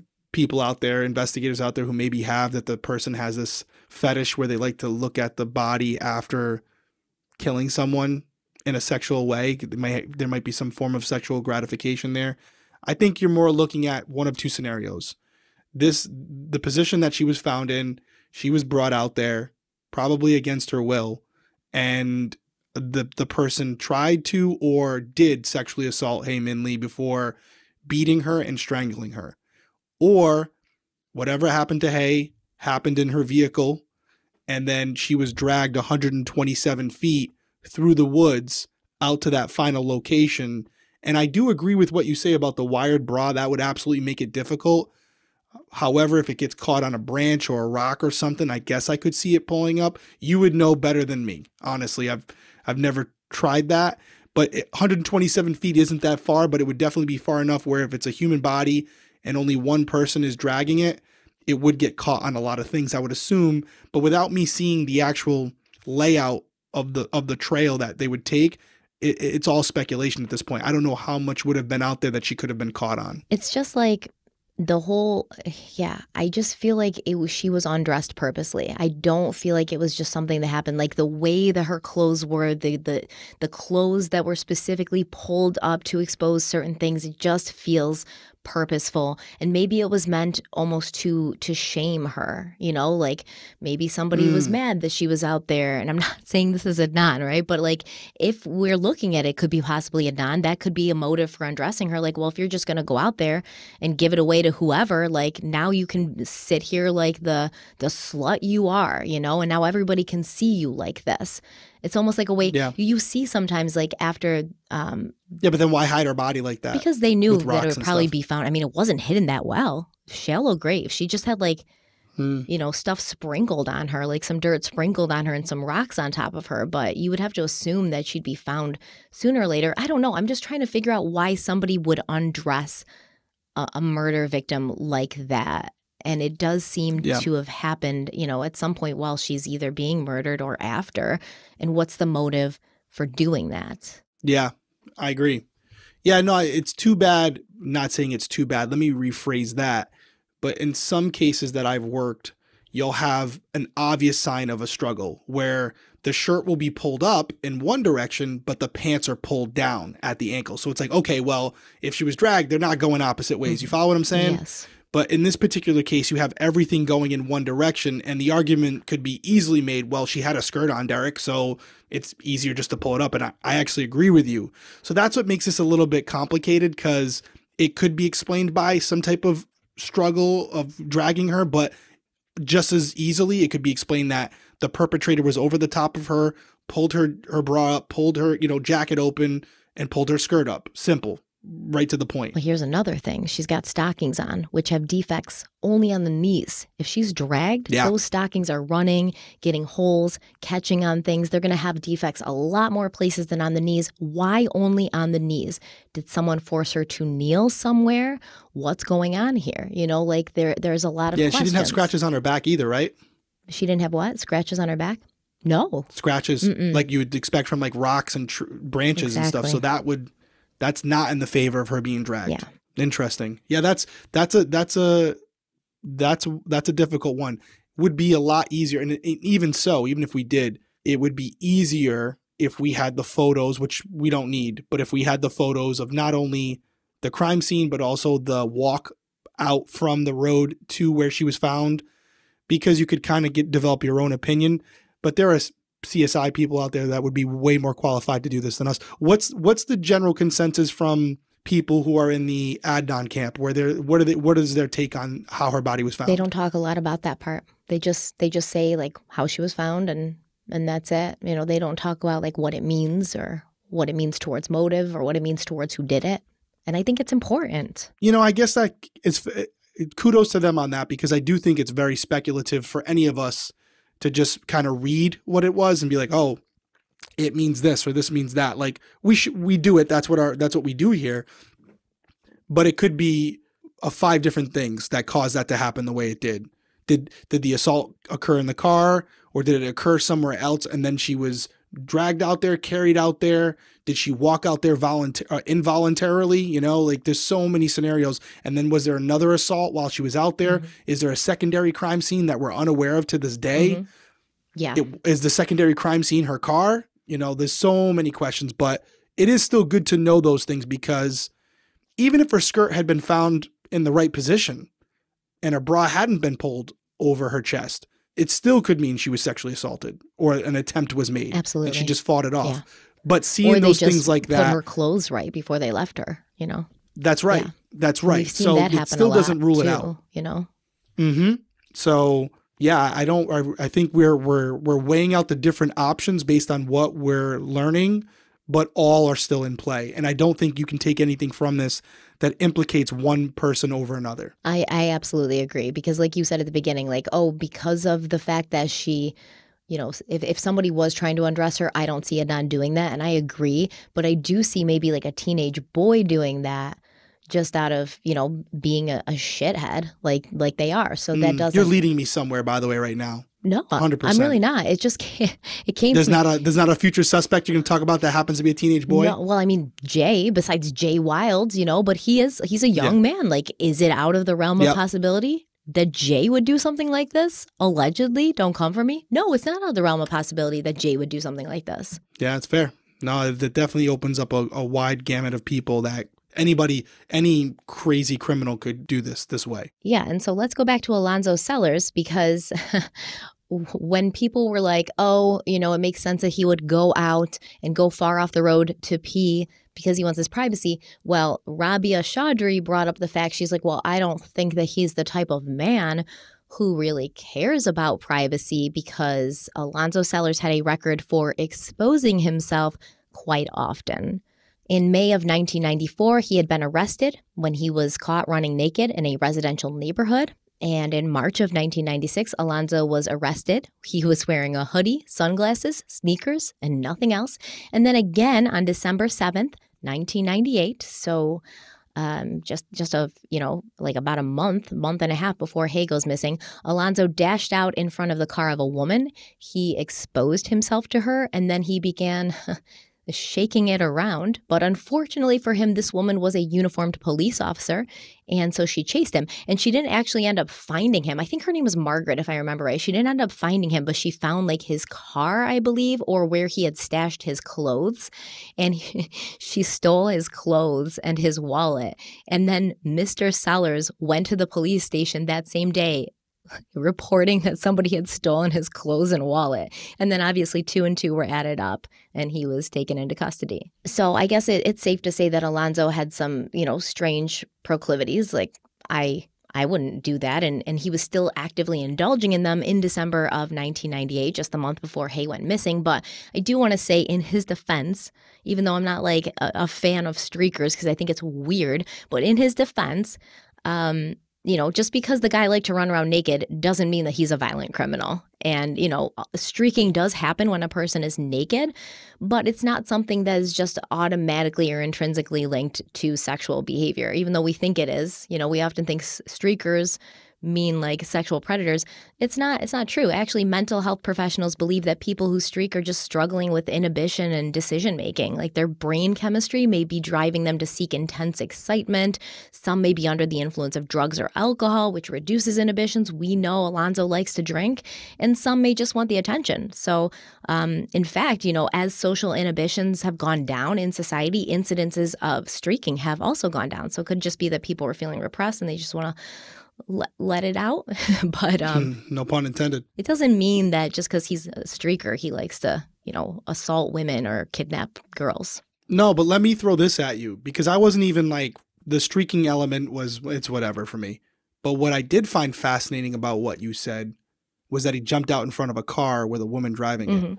I'll tell you why that's interesting, because when we think about what happened to Hae, I think most people, regardless of what side you're on, think that it happened pretty quickly after she left from school that day. It wasn't something where she was in good spirits and fine for hours, because she didn't pick up her cousin within a couple hours of when she was supposed to. So whatever happened fast. And I think to myself, well, if she had stopped at a gas station, or she'd stopped at a restaurant, or someone would remember seeing her, there'd be camera footage, something.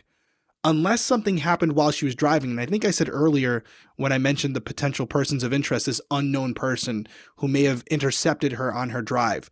Well, maybe it's not an unknown person. Maybe it's someone like Alonzo, where she's driving, he sees her and he jumps in front of her car, and he's able to get her to stop long enough for him to get in the vehicle. Again, I know we're going on a stretch here, but I think that's something that when we have behavior like that displayed in the past, fortunately it was with an undercover or an off-duty female police officer. No, man, it she just was shows on what he's duty capable in of. her uniform, and I think she was in her police car. It's like he knew she was a cop. In a patrol cruiser. Yeah. Yeah, so he's an idiot. So he's definitely an idiot. And so would he do this to a young girl driving by herself? I think it's fair to say if he's capable of doing that, he's capable of doing the same thing to Hae as well. So to think that he could have impeded her path when she was driving with his own vehicle, or maybe just jumping in front of her, making it seem like he needed help, what's Chris Mohandi always say? Best predictor of future behavior is past behavior. He's done something similar in the past where he's stopped a moving vehicle. No, he's just jumped in front of a moving vehicle and waved his dick around. He didn't try to get into this woman's car. He waved his dick around and then ran away, and she pursued him. So his past behavior would show that he's not going to climb into Hae's car. He's going to run away after he shows her what he's got. So I don't know. Maybe.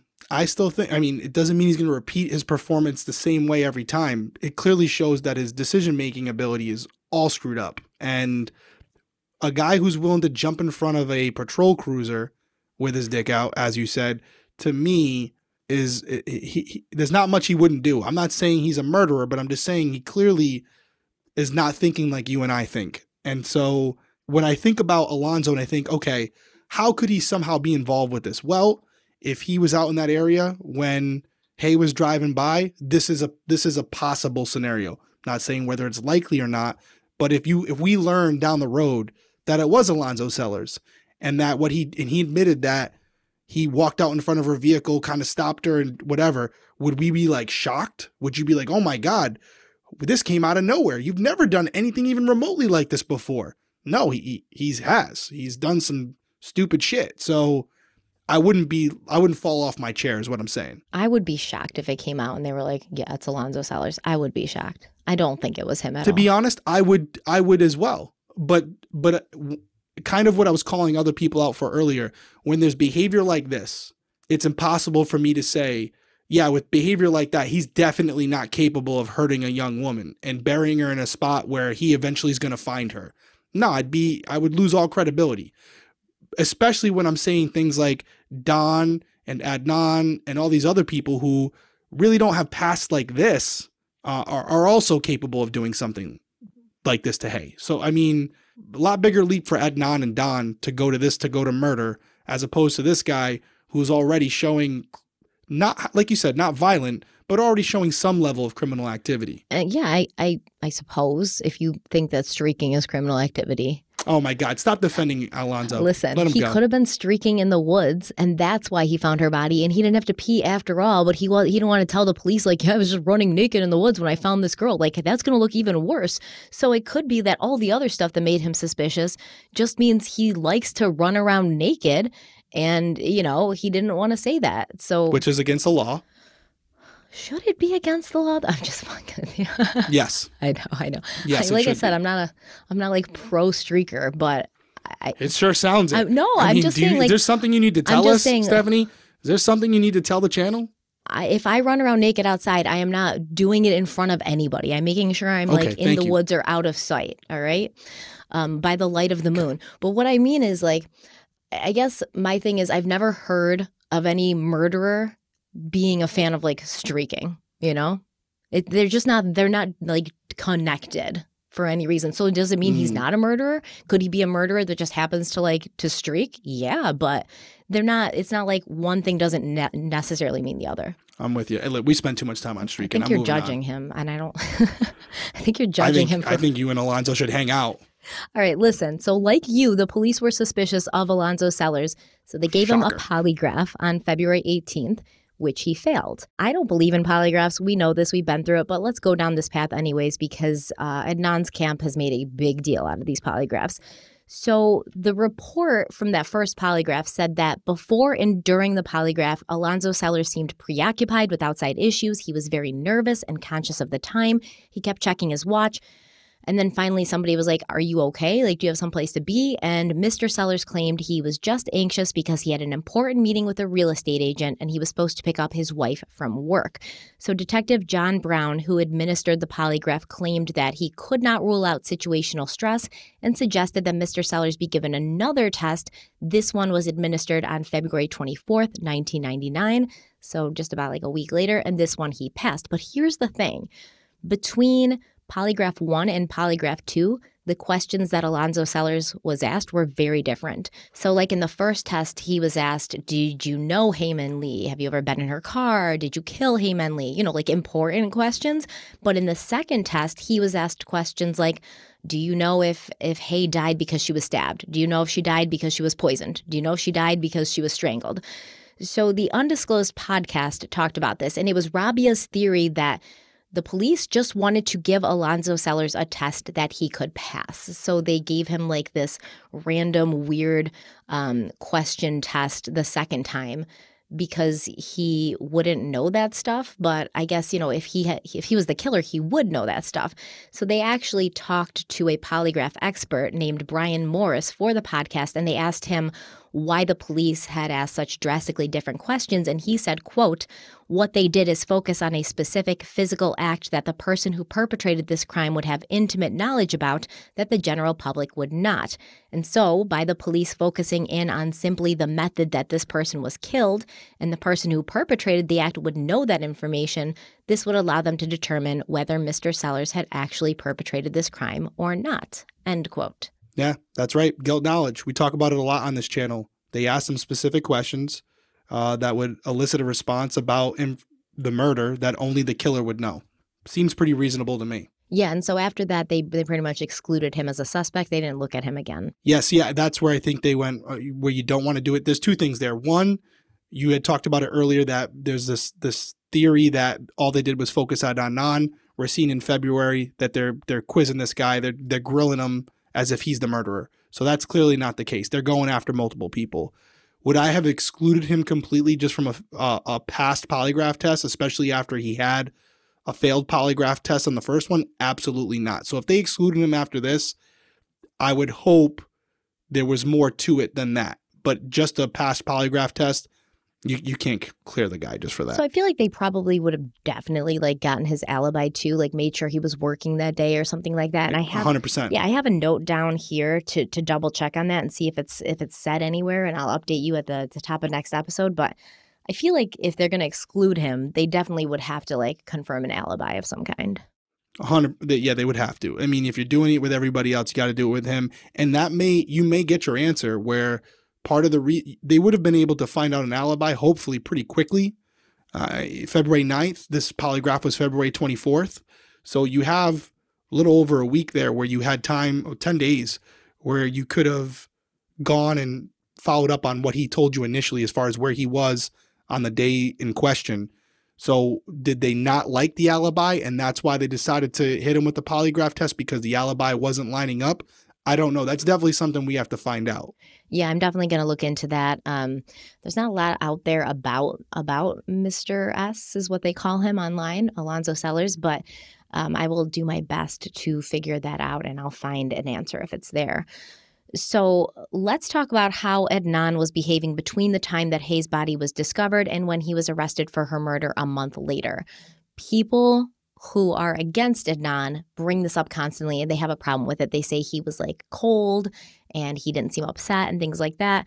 I disagree, but, because some people said he was sad, but he seemed okay. He was just sad. He wasn't crushed and devastated. Some people said he was very depressed and withdrawn. A few friends claimed that, for a while he was in disbelief, he couldn't accept it. When he heard that the body had been found and they thought it was Hae, he said, "Oh, it's not her.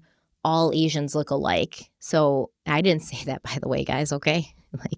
Don't come for me. That's what Adnan said. He said all Asians look alike. It was probably a defense mechanism for him to be no, maybe it's not her. It's still possible that it's not her. And people take that as a bad thing, but I don't think it's a bad thing. I think if he's saying, no, it couldn't be her, it's probably not her, then that just means it's a normal reaction when you hear something you're not ready to accept. Yeah, I'm with you there. I don't find that too offensive, especially the tone of his voice when he said it. It might have been denial than anything else, not making fun or light of the situation. So no, absolutely denial. Yeah, and even I guess he went to see the school nurse, and she even said she was trying to get him to accept it and understand, and he was in denial about it for a minute. So it doesn't sound suspicious to me.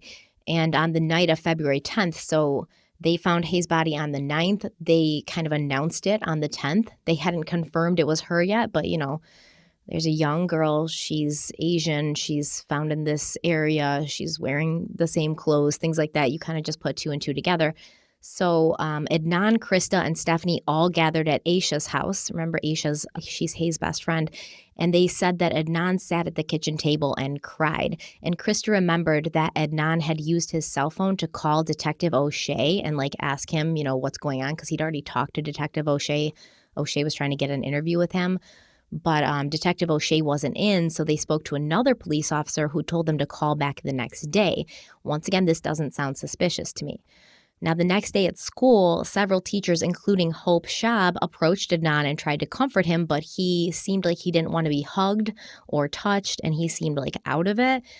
And, some of these teachers mentioned this in a way where it's oh, he was really standoffish, he didn't want to be comforted. And it's and, I don't want to be touched or hugged when I'm upset sometimes. Sometimes I just need to be by myself. And this is a very traumatic thing. He don't know you. You're just a teacher. Why are you trying to hug him? You shouldn't be just going and hugging him. So once again, this is a situational thing, person to person. It's very subjective. Some people just don't like to be touched by people that they are not family to or very close to. Yeah, no, I agree. And depending on what camp you're in, because we're talking about different people, but there's Team Adnan and there's Team Anti-Adnan, where they believe he's definitely the guy. Whatever you think about him is how you're going to take this situation, right? If you believe that he's innocent, you're going to say this, although they weren't together, he loved Hae and he couldn't believe that she was gone and he just wanted to be left alone. He was grieving in his own way. And this just shows how innocent he really was. And then the people who think he's guilty are saying this is all an act. The crying in front of friends so that they could vouch for him and say he was so upset, him calling and seemingly feeling like he's concerned, acting despondent and kind of staying away from everyone the next day because he's really upset about the whole thing. It's all for show. What do you expect him to do if he just killed the girl? Be happy that they found the body that he was hoping they would never find? Of course not. So that's the two schools of thought. And there's nothing you or I are going to say tonight that's going to change people from that, because it's so subjective how you want to interpret that behavior. It's all personal perspective.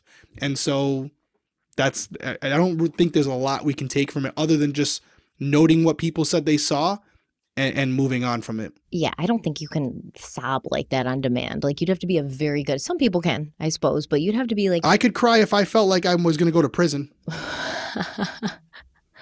Do you get what I'm saying? You can cry pretty on this. If you did something and you feel like your life's coming to an end, people might have saw you crying. Doesn't mean that you were crying for the things they thought you were crying for. You follow what I'm saying? Yeah, I do. Yeah. So, and I'm not leading you down that way. I'm just saying the fact that he was crying in front of them, that doesn't mean anything to me as far as, oh my God, he definitely was just absolutely broken down about the fact that it was Hae, or he was crying because he realized that his plans were unraveling. It's whoever you want to believe, right? It's something that's not going to be, oh, the way he was crying and the manner in which he was doing it, that's more grief than it is being upset over the fact that you're going to get caught. There's no expert in crying, I don't think, right? We don't have one of those yet. I'm sure we do, actually. I'm sure there's plenty of them on Twitter. Yeah. Yeah. No, that's why I'm saying I don't take it either way. The fact that he was crying, I'm sure he was feeling a lot of emotions. If he's involved, he's feeling a lot of emotions because he's realizing that now with her body being found, it could implicate him in some way. He doesn't know what they're going to find up there. He's scared. Yeah. He's scared and he could be crying because he's realizing, oh my God, they found her. Or it could be exactly what it looks like. He was in disbelief that it was her. Once it's confirmed that it is, he's thinking about his friend. And he's upset over it, which is completely understandable. So anybody who's going to take this and use it as to kind of justify their opinion on Adnan, I wouldn't go down that path if I were you. All right. I don't think it's I'm just going to speed through the next couple of sentences then, because clearly it doesn't matter. He's upset. All right. They go to a friend's. He leaves school early. All right. He's upset. He goes to a friend's house with a bunch of other friends. He's in the basement crying. And then he's at Aisha's house later. And the 5 o'clock news comes on and they talk about Hae's body being found. And he starts crying and he's sobbing in Aisha's arms again. So that's basically, the long and short of that. So basically he's crying a lot. He's very upset. And I want the commenter's opinion on that one, though, because I feel like I have not a hot take, but I feel like people who have been following this case may have a different opinion on that. So if you're listening or watching on YouTube, way down in the comments on any of these things that we're covering tonight. We do read them, so let us know what you think. Maybe you're going to open our eyes to something that I'm missing, and I might feel differently in that next episode. And if I do, I'll definitely own it. So I actually kind of agree with you on this point. Like, if this was an adult man or like a hardened killer, you know, like a Scott Peterson or a Chris Watts or something, I would say, like, yeah, he probably wouldn't cry if he thought he was going to get caught. He wouldn't be that scared. He'd be able to hold it together and be in control of his emotions and try to act the way he expected people to, you know, he thought people expected him to act. But with Adnan, if he was, you know, responsible for this, he's young, he's got a lot to lose, he's terrified, he's out of his element, he's realizing the gravity of the situation. Yes, he might cry because of that. So yeah, I'm on the same page as you. I feel like I understand. I'm picking up what you're putting down. Okay. But by no means am I saying that's where I'm going. I'm just weighing both options here. I know some people are going to be like, he's manipulating you, Stephanie. Don't go there. But I'm just giving you both sides. You don't manipulate me. Never. Ever. I'm too much on my game. So we know that Adnan was actually late and absent for school a lot in those days. But I will say that this seems to have been an issue with him even before Hae's disappearance. There's a lot of attendance records, and he's just like, some days he just wouldn't show up, and a lot of the days he was late. And he did stop going to track practice, with his last attended practice happening on February 12th, 1999. So on that same day at around 3:19 p.m., Detective Daryl Massey of the Homicide Unit received a call from a person who asked to remain anonymous, but who Massey described as an Asian male between the ages of 18 and 21. So I guess we can only deduce that, you know, Detective Massey heard an accent in the caller, and that's why he said it's an Asian male who sounded young and had an accent. The caller actually told Massey to concentrate on Hae's boyfriend, and he said Hae's boyfriend, Adnan. And Massey actually misspells Adnan's name in the police report, but we obviously know who he's talking about at this point. Now, according to this caller, Adnan had taken Hae to Leakin Park many times for sex, and the caller made sure to mention that Hae had broken up with Adnan recently before her disappearance. So the caller hung up, and Daryl Massey pressed star 57, but he was informed that the service was unavailable because the caller had not been in the service area. So star 57 is actually known as malicious caller identification. It was introduced in 1992, and basically if a person dials star 57 directly after receiving a malicious or concerning phone call, the metadata of that call would be recorded and immediately sent to the police for them to follow up on. And the fact that Massey was unable to get that information was explained better during the trial. And basically they said if someone's calling from a cell phone or a public telephone, like a payphone, the call would not be able to be traced, only if the call was coming from like a home phone or a business phone. But just a few minutes later at 3:35 p.m., the same person called back with more information for Detective Massey.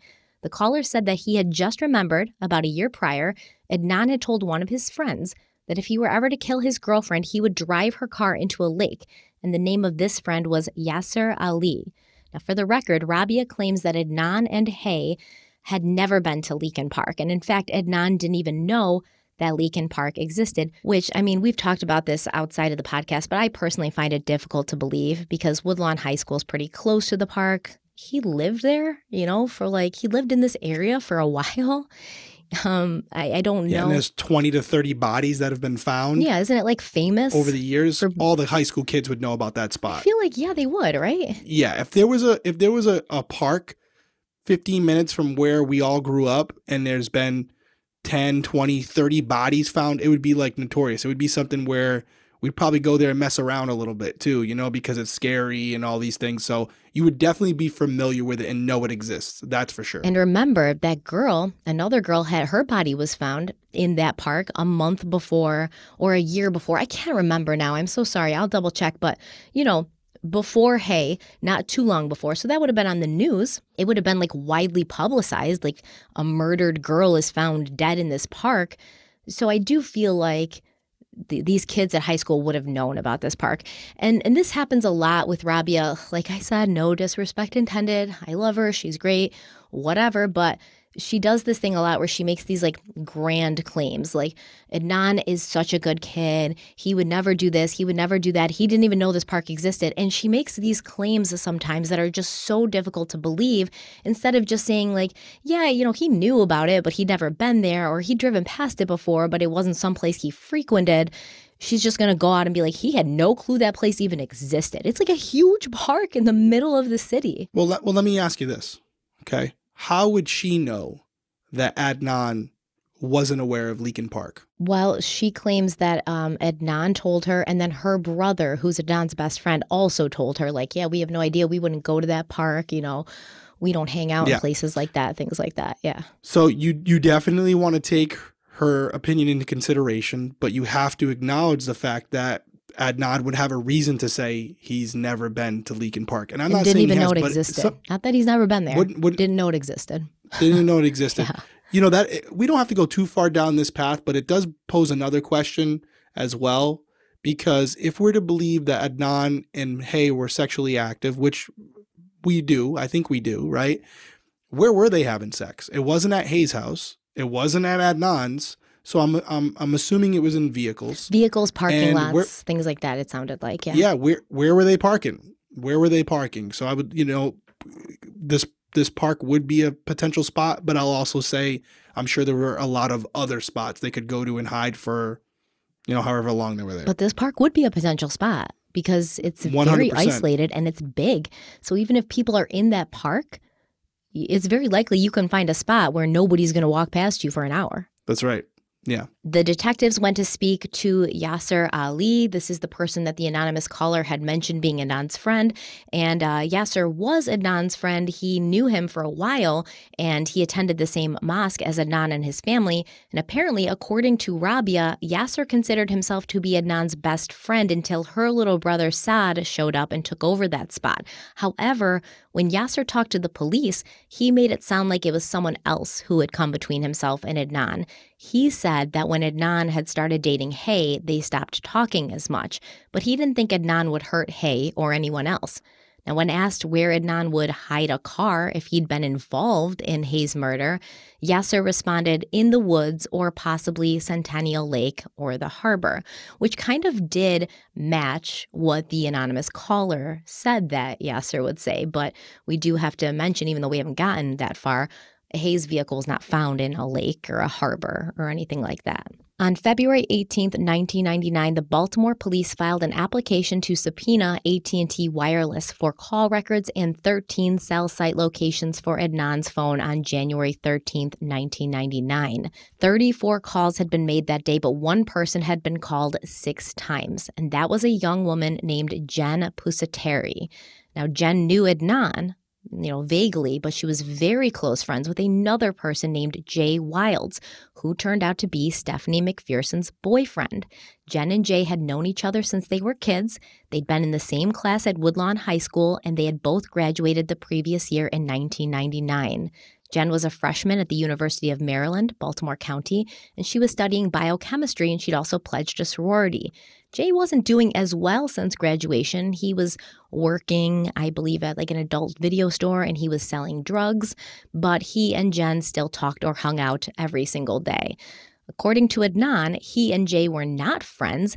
They knew each other through Stephanie, and all they ever did together was meet up and smoke weed that usually Jay wouldn't even charge Adnan for. Now, Jen Pusateri was the witness who would initially lead police to Jay Wilds, claiming he had told her that Adnan had killed Hae Min Lee. Yeah, now we're getting into the good stuff. Jay, he's a huge part of this case. As you guys will find out, a lot of you don't know this case. Apparently, you guys keep telling me in the comments you're not going to let it go. Jay is a huge part of this investigation. And I would say, without giving you the details, a big reason why Adnan was convicted of murder. So this is going to be something we really have to dive into.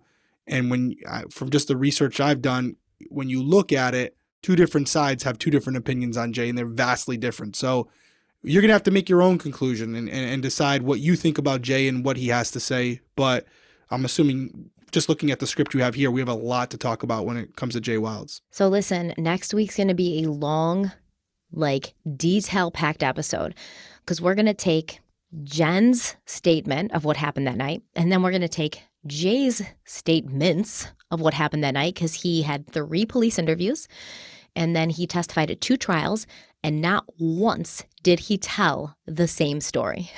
Yeah, big problem. It's ridiculous, and it makes me want to pull my hair out. And then we're going to have Adnan's version of events, and he kind of has the opposite problem from Jay because Jay gives so many details, and they're constantly changing, and all of these little details to the point where you're like, none of this can possibly be true because none of these details are matching up, where Adnan, he doesn't give enough details. He doesn't remember certain events from that night. For instance, his father claimed that Adnan was with him at the mosque that night from 7 to 10:30. And that doesn't make sense because there's phone calls being made from Adnan's phone around 9 o'clock to his friends that Jay didn't know. So we know that Adnan had his cell phone at this time, but he wouldn't have been at mosque because he wouldn't be able to have his cell phone on. Yeah, wouldn't be on the phone. And making phone calls. So that's not true. Why did his father say that? Well, I think we can put 2 and 2 together. Reasonably deduce why he was giving them it out there, yeah. But we don't know, was he ever there? We're not sure. But he says he doesn't remember. You know, they were like, well, what time did you get to the mosque? And if that's what happened, like you're claiming Jay still had your phone when you were at mosque, but how did you get your phone back? And he's like, I can't remember. And that's the big thing with Adnan, where it's not enough details, so you can't pin him down. And with Jay, it's like too many details, so you're overwhelmed.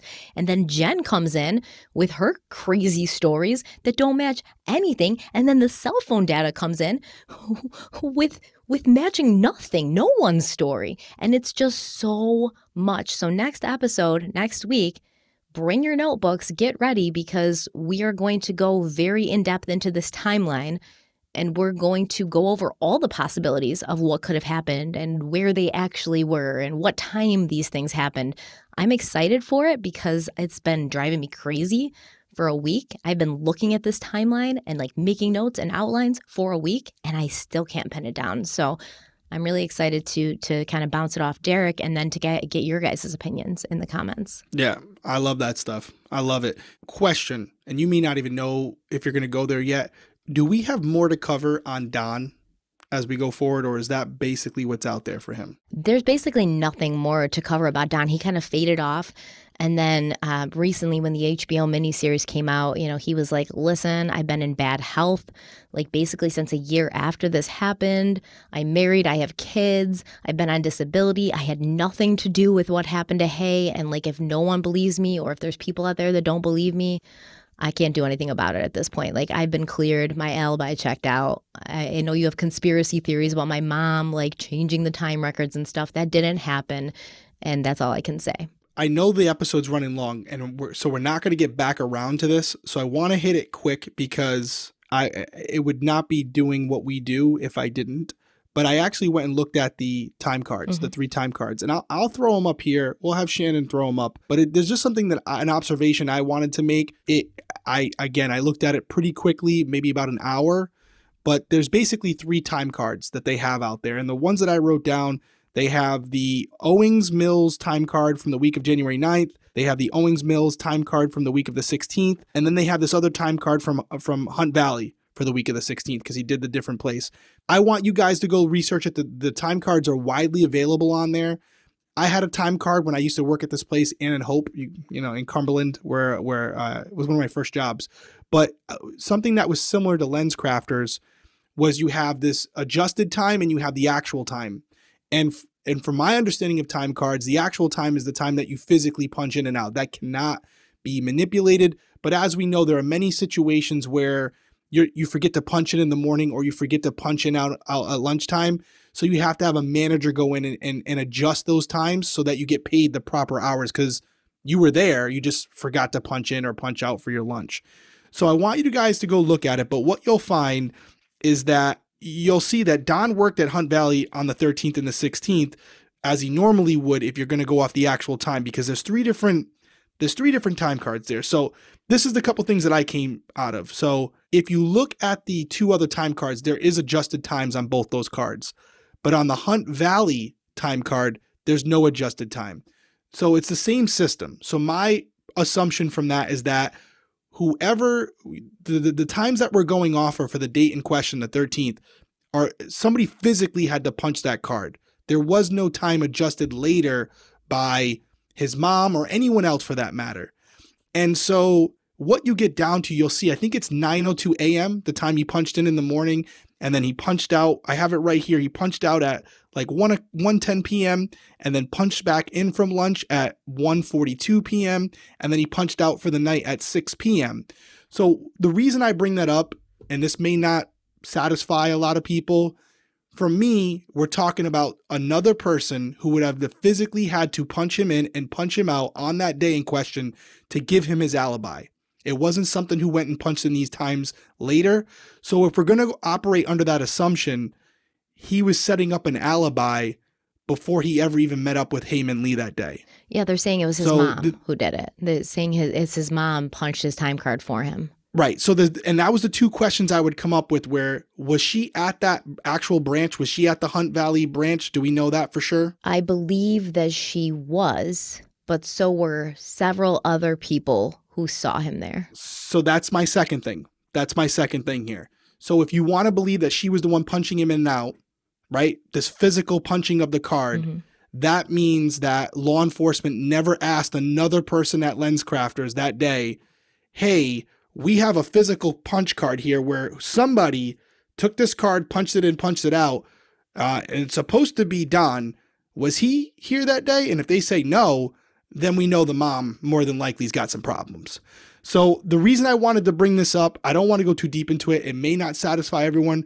For me, this piece of evidence with the time cards here, knowing that this is in a public place that would not only be seen by customers, but also other employees, I would classify this as exculpatory evidence.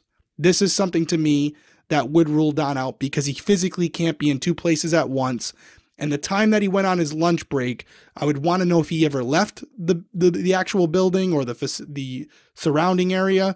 And if he did, I don't know if 30 minutes would be enough time to meet up with Hae, do what would have to be done, and then get rid of her car and the body and get back to work by 1:42 p.m. So I know some people might be in an uproar about that, but I didn't want to not cover it or make you guys think that I didn't look into Don a little bit more after last week's episode. I mean, he could have come back from lunch and then left the building again. We don't know because most likely the police never checked surveillance, things like that.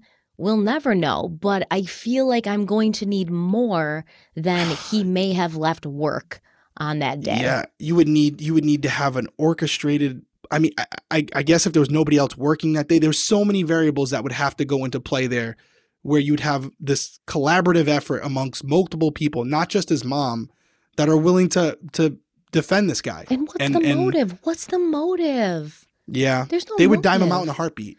Yeah.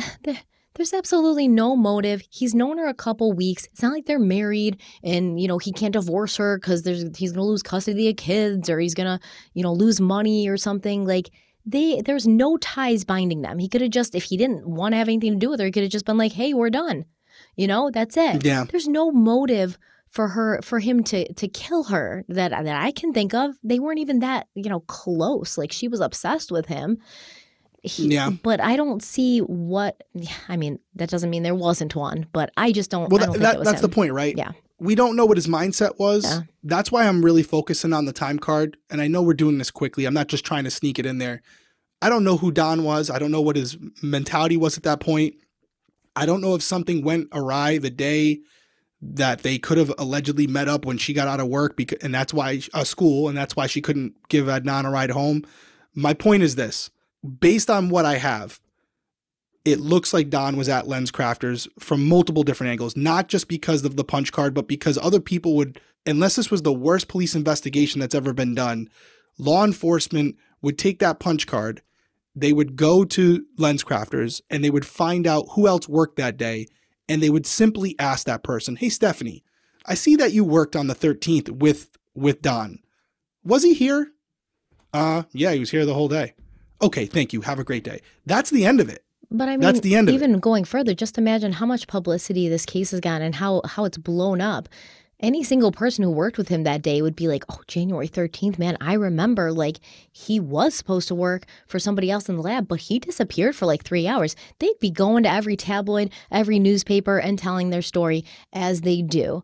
So, you know, it'd be all over the place. Yeah. And I'm not going to give credit to the police investigation because allegedly they never went to the Hunt Valley LensCrafters, but they could have called people from there. And, you know, I'm sure they did that at least. Who knows? I would hope so. Yeah. And, you know, the reason I say this is because I'm saying this about Don, and I just want to put it out there that just to change roles for a second, if Adnan's track coach and his teammates, or even just Adnan's track coach had a running record where he took attendance every day, and he had noted on that day at, you know, 3:53 p.m., Adnan checked in and started his run, whatever, just that handwritten note and maybe a student or two saying, yeah, he was here, then Adnan would be out of the equation as well. That'd be exculpatory as in nature as well, in my opinion. So it's not like it's just Don. Isn't it weird that hasn't happened though? But that's the problem here. That's why I'm bringing it up to say, what's the difference? That none of his track teammates have come forward and been like, why are we even talking about this? Adnan was definitely there that day. He was here. I remember, like, we were running together. I remember we had this conversation. I remember it was Ramadan, so he didn't practice. He sat on the sidelines because he was fasting, but he was still there. I remember. Not one person has done that. That's odd to me. Yes. And that's why I just wanted to make that difference there for you guys, where it's not like I'm trying to give Don an alibi. I have 3 time cards that I went and looked up myself. I read them with my own eyes. I can see other time cards have the adjusted time, the actual time. That card in question does not. So it appears that he punched in and punched out as he was supposed to. And I do think a lot of people would make the argument, oh, well, his mom did it for him. She would have to do that in front of other people, and those people would just have to decide to remain quiet or also be involved in some way in the covering of this murder. And I just don't see it. And that's why for me with Don, as convincing as he could have been at first with some of the things that were going on, maybe he paged her and she decided to go meet up with him quick. All that could have been true, but either way, he was at LensCrafters that day. So I don't see him as a viable suspect. And I just didn't want to go too far down the road. His phone records, right? And as far as I know, he did not page her that day. I'm sure if he had paged her that day, the police would have been like, hey, you paged her, like around 2 o'clock, right? When she said she couldn't give Adnan a ride home. Like, what's going on? So they got his cell phone records. And another weird thing is, allegedly, Adnan never tried to reach Hae after he knew she was missing. So when the police called him that day and they were like, hey, you know, have you seen her? And he was like, no, she was supposed to give me a ride home, but she didn't. He did not attempt to call her and see where she was or to see if she was okay. I do think that's interesting. Or try to page her. Nothing. That's kind of interesting, right? That is very interesting. One more thing. I didn't know Don had a phone. If they were getting the GPS coordinates for Adnan and other people, I'd be willing to bet, for all their flaws, they probably got the cell phone records for Don as well.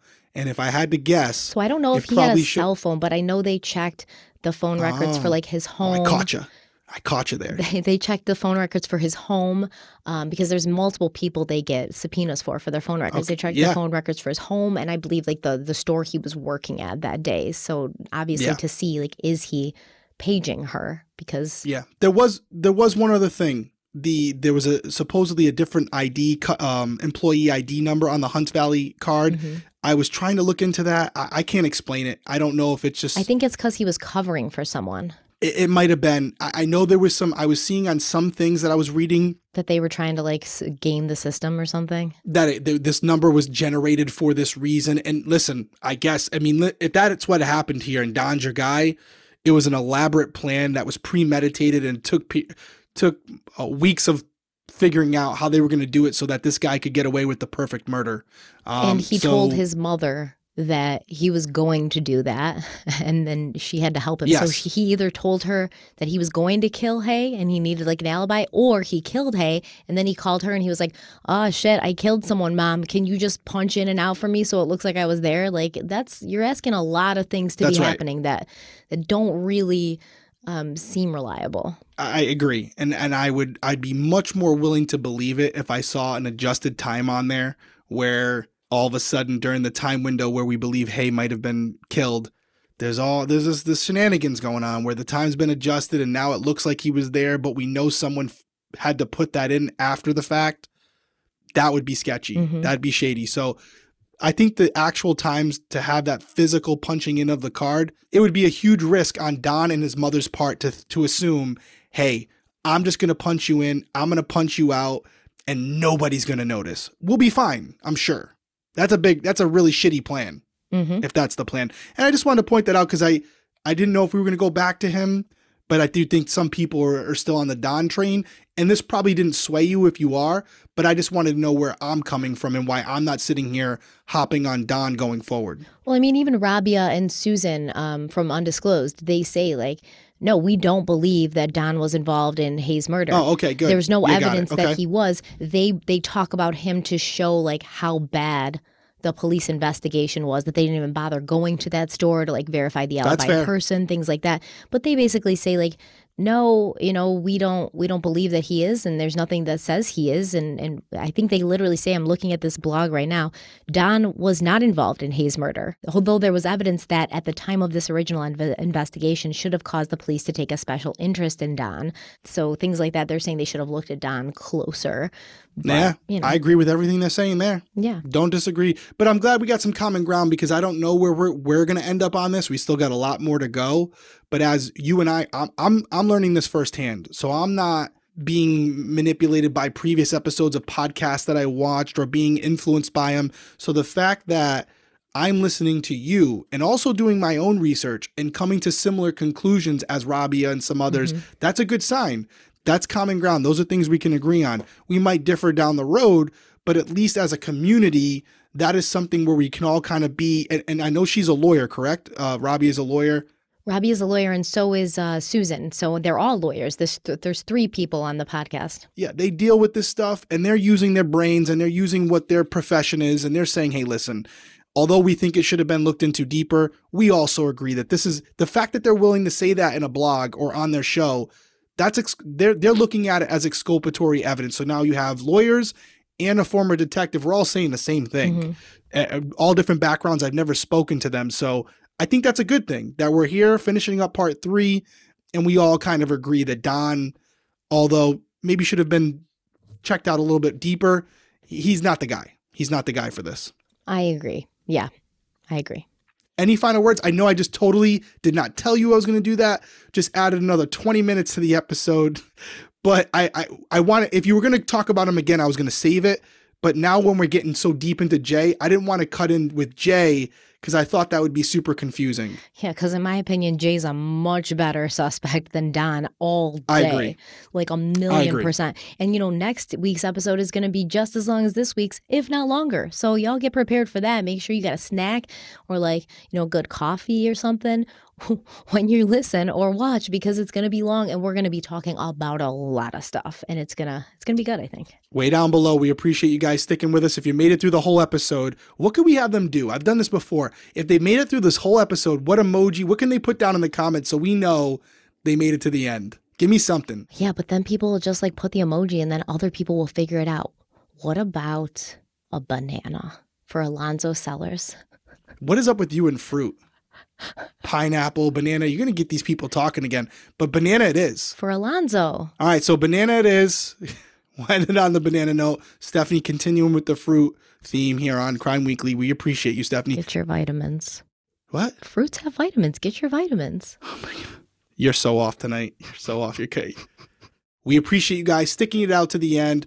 Make sure you weigh down in the comments below. Make sure you're liking, subscribing, commenting. Means a lot to the channel, helps us grow. We will see you guys next week. Stay safe out there. Bye.